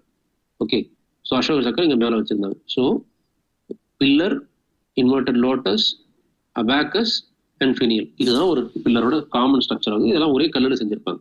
ஓகே, ஒரே சிங்கிள் ஸ்டோன்ல செஞ்சிருப்பாங்க. Different types of lotus, different types of Capitals. Okay, so என்னன்னா வந்து லோட்டஸ் ஷேப்டு பி, லோட்டஸ் காலம் மேல பாத்தீங்கன்னா லோட்டஸ் இருக்கு. அதுக்கப்புறம் லோட்டஸ் காலம் பட்டு முட்டுமா இருக்கிறது. அப்புறம் பேப்பரஸ் காலம், அதுக்கப்புறம் பேப்பரஸ் காலம் டி, இதெல்லாம் இருந்திருக்கு. இதுல நம்மளுக்கு வந்து bell shaped and inverted lotus type. So features of Mauryan pillars, uniformity in all pillars of Mauryan art. எந்த இடத்துல எந்த பில்லர் செஞ்சாலும் அதோடைய ஸ்ட்ரக்சரல் ஐடியா வந்து ஒரே மாதிரி இருந்திருக்கு. மேல வச்ச அந்த ஃபினியல் டிஃபரெண்டா இருந்திருக்கலாம், but structural idea, structural kind எல்லாமே ஒரே மாதிரி இருக்கு. சுன்னார் ஸ்டோன், சாண்ட்ஸ்டோன் வந்து இந்த ஆட்டுப்பட்டுகள் எடுக்கப்பட்ட ஒரு ஸ்டோன் மாதிரி ரொம்ப ஈஸியா அதில் ஸ்கிராப் பண்ணி இது பண்ணிடலாம் ஒரு சாண்ட்ஸ்டோன் இதுல. ஸோ சுன்னார். அடுத்தது வந்து மோனோலித்திக் ஷாஃப்ட். மொத்த இந்த ஷாஃப்டும் ஒரே கல்லில் செஞ்சது. யூஸ் ஆஃப் அனிமல், மேல டாப்ல அனிமல் இருக்கு. டிஃப்ரெண்ட் டைப்ஸ் ஆஃப் அபாக்கஸ், ரவுண்டா இருக்கலாம், ரெக்டாங்கிள் இருக்கு. அந்த அபாக்கஸ் அந்த இந்த இடத்துல நம்ம சொன்னோம் பார்த்தீங்களா, அந்த சக்கரம் இருக்கு பார்த்தீங்களா, அந்த இடத்துல இருக்கிற ஒரு பிளேட்டுக்கு பேர் தான் அபாக்கஸ். அது வந்து டிஃப்ரெண்ட் டைப்ஸ்ல ஒன்று ரவுண்டா இருக்குது. இப்போ நம்ம அசோகர் பில்லர்ல பார்த்தீங்கன்னா சாரநாத் பில்லர் ரவுண்டா இருக்கும், சில ஸ்கொயரா இருக்கும், சில ரெக்டாங்கிளா இருக்கும். Abacus edits where inscribed generally on abacus, sometimes அந்த ஷாஃப்ட் டூ. அந்த அபாக்கஸ்ல சில அந்த புத்திஸ்டோடைய டீச்சிங்ஸ் இன்ஸ்கிரைப் பண்ணிருக்காங்க, சில பேர் ஷாஃப்ட்லயே இன்ஸ்கிரைப் பண்ணிருக்காங்க. ஸோ இந்த மொத்த விஷயங்களும் இந்த மௌரியன் இன்ஃப்ளூயன்ஸ்ல, மௌரியன் பில்லர்ஸ்ல அக்யூமினியன் எம்பையரோட இன்ஃப்ளூயன்ஸ் அதிகமாக இருந்திருக்கு. அதுவும் பர்டிகுலர் அந்த பெல் ஷேப்டு கேபிட்டல், இந்த மேல அந்த தாமரை பூ திருப்பி வச்ச மாதிரியோ இல்ல பெல் மாதிரி இருக்கிற விஷயத்துல அக்யூமினியன் எம்பையர் டைரக்டா இருந்துச்சு. அதே மாதிரி பர்ஷியன் ஒரு ஈரானியன் இன்ஃப்ளூயன்ஸ் எதுலன்னா அந்த மொத்த பியூட்டிஃபிகேஷன் இருந்துச்சு. ஸ்ட்ரக்சரலா அக்யூமினியன்ல இருந்து இன்ஃப்ளூயன்ஸ் இருந்திருக்கு. பியூட்டி வைஸா ஈரானியன் ஆர் பர்ஷியன்ல இருந்துச்சு. Iranian R பர்ஷியன்ல these pillars var highly polished. Highly polished with lustrous இது கொடுத்துருந்தாங்க. ஸோ அந்த கிளீன் பாலிஷ்ன்ற ஐடியா வந்து, அந்த ஸ்டோனை பாலிஷ் பண்ணணுன்ற ஐடியா வந்து ஈரானியன் ஆர் பர்ஷியன் இன்ஃப்ளூயன்ஸ் எடுத்துக்கிட்டாங்க, பர்ஷியன்ல இருந்து எடுத்துக்கிட்டாங்க. அக்யூமினியன்ல இருந்து வந்து தே டுக் the idea of structural ideas, components. Okay, so difference between Mauryan and அக்யூமினியன், இது ஒரு இம்பார்ட்டன்ட். இப்போ நீங்க பாக்குற போட்டோஸ் வந்து அக்யூமினியன் எம்பையருடைய பில்லர்ஸ், இதுல அங்கங்க இருக்கு பாத்தீங்களா போட்டோஸ், பில்லர்ஸ் எல்லாம். அதுதான் இதுல என்ன பெரிய டிஃபரன்ஸ் அப்படின்னு பாத்தீங்கன்னா, அக்யூமினியன்ல இந்த பில்லர்ஸ் எல்லாம் மோனோலித்திக் கிடையாது. ஓகே, மௌரியன் பில்லர்ஸ்ல இந்த பில்லர்ஸ் எல்லாம் சிங்கிள் ராக்னால செய்யப்பட்ட பில்லர்ஸ். அக்யூமினியன்ல இது வந்து செங்கல் வச்சு அப்படி மேல எழுப்பி எப்படி கட்டுவாங்களோ அதே மாதிரி டிஃபரெண்ட் ஸ்டோன்ஸ், ஒரு பாட்டுக்கு ஒரு ஸ்டோன்ஸ் வச்சு மேல வச்சு சிமெண்ட் பண்ணிருக்காங்க, ஒட்டிருக்காங்க. Okay, they are attach with structures. அதே மாதிரி ரெண்டாவது வந்து அவங்களோட இதுனா ஒரு ஸ்ட்ரக்சரோட அட்டாச். இப்போ நம்ம மௌரியன் பில்லர்ஸ் எல்லாம் பாத்தீங்க அப்படின்னா சம்மந்தமே இல்லாத இடத்துல தனியா பில்லர் நிற்கும். ஓகே, ஆனா அக்யூமினியன் வந்து ஒரு பில்டிங் சம்பந்தப்பட்ட இடத்துல தான் இருக்கும். பில்டிங்கோட காம்பவுண்ட் வால் மாதிரியே கூட சில இடத்துல இருக்கும். So that is the difference between normal pillar and அக்யூமினியன் pillar. So Mauryan pillar வந்து சம்மந்தமே இல்லாம தனியா இருக்கும். அக்யூமினியன் பில்லர் வந்து ஒரு பில்டிங்கோட காம்பவுண்ட் வால் கனெக்டடாவோ இல்ல ஒரு மான்யூமெண்ட் பில்லரையோ அந்த மாதிரி தான் இருக்கும். தனிப்பட்ட முறையில பில்லரா இல்லை எங்கேயுமே. Okay, so that was the thing. But அந்த பில்லரை மட்டும், அந்த பில்டிங்ல வந்து அந்த பில்லரை மட்டும் தனியாக எடுத்து அதை ஒரு ஐடியா யூஸ் பண்ணி இங்க அசோகர் வந்து pillars வச்சிட்டார். So important pillar Sarnath pillars. Okay, most remarkable. ஆக்சுவலா நீங்க பாக்குற சாரநாத் பில்லர் வந்து இந்த சாரநாத் பில்லர்ல இருந்து இந்த டாப் பட் அந்த அபாக்கஸ்க்கு மேல இருக்கிற ஃபினியல் அதை மட்டும் எடுத்து நம்ம வந்து நேஷனல் எம்ப்ளமா மாத்திக்கிட்டோம், கீழே இந்த லோட்டஸை விட்டுட்டோம். ஓகே, ஆக்சுவலா உண்மையிலேயே இந்த மொத்த ஸ்ட்ரக்சர் எப்படி இருந்துச்சுன்னா இதுக்கு மேல ஒரு சக்கரம் வச்சிருந்துச்சு. ஓகே, இதுக்கு மேல ஒரு சக்கரம் வச்சு. இதுதான் மொத்த ஸ்ட்ரக்சர், இப்படிதான் இருந்துச்சு. இது எதை குறிக்கும் அப்படின்னா, இந்த சாரநாதர் தான் புத்தர் வந்து முதல்ல வந்து சர்மான் கொடுத்தாரு. அதாவது அவர் வந்து ஞானம் அட்டைன் பண்ணதுக்கு அப்புறம், என்லைட்டன்மெண்ட் அட்டைன் பண்ணதுக்கு அப்புறம் அவர் வந்து அந்த முதல் பொழிப்புரை கொடுக்கக்குள்ள சாரநாத்துல தான் கொடுக்குறாரு. அதை குறிக்கிறதுக்காக தான் இந்த பில்லரை வந்து அசோகர் உருவாக்குனார். ஸோ 4 பக்கமும் சிங்கம் வந்து இது பண்ணி பார்க்குது, கீழே வந்து சக்கரம் சுத்துது, மேல ஒரு சக்கரம் சுத்துது. அந்த மேல சுத்துற சக்கரம் வந்து எதுக்கு குறிக்குது அப்படின்னா, இப்பதான் தர்ம சக்கரம் சுத்த ஆரம்பிச்சிருக்கு. அந்த தர்ம சக்கரம் எதனால சுத்த ஆரம்பிச்சிருக்கு? புத்தர் கொடுத்த சர்மானால சுத்த ஆரம்பிச்சிருக்கு. இதை குறிக்கிறதுக்கு தான் அந்த பில்லர் சேர்ந்தார். So most remarkable highly polished monolithic lion capital, which is now the emblem of Government of India, represents 4 roaring lions back to back facing the 4th cardinal directions. 4th cardinal directions தான் பின்னாடி அந்த முன்பக்கத்துல இருந்து பார்த்தா தெரியாத மாதிரி இருக்கும். அது round abacus is decorated with 4 தர்ம சக்கராஸ். அதாவது இங்க கீழே பார்த்தீங்கன்னா தெரியும், அபாக்கஸ் இருக்குல்ல, 4 சக்கரம், 4 பக்கம், இங்க ஒன்று இருக்கு, இங்க ஒன்று இருக்கு, பின்னாடி இருக்கு, 4 சக்கரம். R the wheel of law, அந்த தர்ம சக்கரம், alternating with elephants and bulls, hours line. இந்த 4 அனிமல்ஸ் என்னன்னா எலிஃபென்ட், புல், ஹார்ஸ் லைன் கீழே சுத்துது, ஓகே, ஓடுது இந்த சக்கரத்துக்கு நடுவில். The abacus is supported by a bell-shaped base consisting of a dharma chakra. Okay, so fine. Invested with great power and dignity and reveals the aristocratic international nature of Mauryan art. It was only Ashoka who started making extensive use of stones for sculpture and great monuments, whereas the previous tradition consisted of working in wood and clay. So as I already said, Ashoka தான் முதல்ல கல் சிற்பங்கள் உருவாக்க ஆரம்பிச்சது. அதுக்கு முன்னாடி வந்து wood clay தான் பண்ணிட்டு இருந்தது. The animal and the abacus will reveal that these animals are not static or rigid. அதாவது அந்த அனிமல் வந்து அப்படியே நின்று அப்படி இருந்த போஸ்ல மாதிரி வரல, ஓடுற மாதிரியோ இல்ல அவங்க கத்துற மாதிரியோ இல்ல ஏதோ ஒரு ஆக்ஷன் பண்ற மாதிரியே இருக்கு. ஸோ அப்படின்னா இதை செதுக்கினவங்களோ இல்ல இந்த இதை பார்த்து இது பண்ணவங்களோ வந்து எவ்வளவு உன்னிப்பா அதை கவனிச்சு அதுக்கப்புறம் அந்த சிற்பமா வடிச்சிருக்கணும். இப்ப இந்த சாரநாத் பில்லரோட பாத்தீங்கன்னா, அசோகர் பில்லரோட பாத்தீங்கன்னா ரயன் வந்து உருமுறா மாதிரி ஒரு போஸ் இருக்கும். ஸோ அப்ப அதை பொறுமையா கவனிச்சு அதை திருப்பி வந்து அவங்க வந்து மைண்ட்ல இருந்து எடுத்து வரணும். So they had a keen and loving observed nature and very naturalistic represent full of life. Everything was naturally represented full of life. Okay, so அடுத்த பில்லர் வந்து bull capital of Rampura, Bihar. I think pillars நம்ம நிறைய பார்த்தோம், just know what it is. 3rd BC, mixture of Persian and Indian elements. Lotus capital, motif on the abacus are beautiful decorative elements like the rosetta, palmita and the lachimata ornaments, none of them in Indians. So இதுல வந்து இந்த இலைகள் இதெல்லாம் தாவரங்களும் use பண்றாங்க. அந்த அபாக்கஸ்ல, இந்த புல்ல கீழே இருக்கிற அபாக்கஸ்ல அதுல இருக்கிற எதுவுமே வந்து இந்தியன் இது கிடையாது, வெளியில இருந்து பார்த்து இது பண்ணிருக்காங்க. So from that you can understand. So வெளியில இருந்து அவங்க இன்ஃபுளுன்ஸ் எடுத்துருக்காங்க அந்த செருப்பம் பண்றதுக்கு. புல் வந்து master piece of Indian craftsmen. ஹம்ப்டு pull is well modelled. So இந்த புல் ஆல்மோஸ்ட் 2300 வருஷத்துக்கு முன்னாடி செருக்குற இந்த புல்ல நல்லா பாத்தீங்கன்னா ரொம்ப மைன்யூட்டா இன்ட்ரிகேட்டா ஒரு சதையும் ஒரு நரமும் தெரியாத மாதிரி காவ் பண்ணிருக்காங்க. So that feels it. In addition it was polished with the idea of Iranian techniques. So அப்போ எவ்வளோ அழகாக இருந்திருக்கும் இது அன்னைக்கு தேதியில, right? So next is rock cut elephant temple, Dhauli, Odisha. So I think it is time. இது வந்து நம்ம நெக்ஸ்ட் கிளாஸ்ல பார்ப்போம். So we started with Mauryan. I close with this. So now you can understand one thing from art and culture. இதை வந்து ஒரு பிக்டோகிராஃபிக்காக பார்க்குறீங்க அப்படின்னு நிறைய விஷயத்தை புரிஞ்சுக்க முடியும். Every thing is connected. Try to understand the words. I already set in every class. ஒரு ப்ராப்பரான வேர்டுடைய மீனிங்கை கரெக்டாக புரிஞ்சுக்கிட்டீங்கன்னா you can understand the subject in different dimensions. That is how you understand the language of the subject. அந்த லாங்குவேஜை நீங்கள் replicate பண்ணணும். அதை பண்ணீங்கன்னா தான் நல்லா புரியும். Okay, so with that I close the class. Thank you all.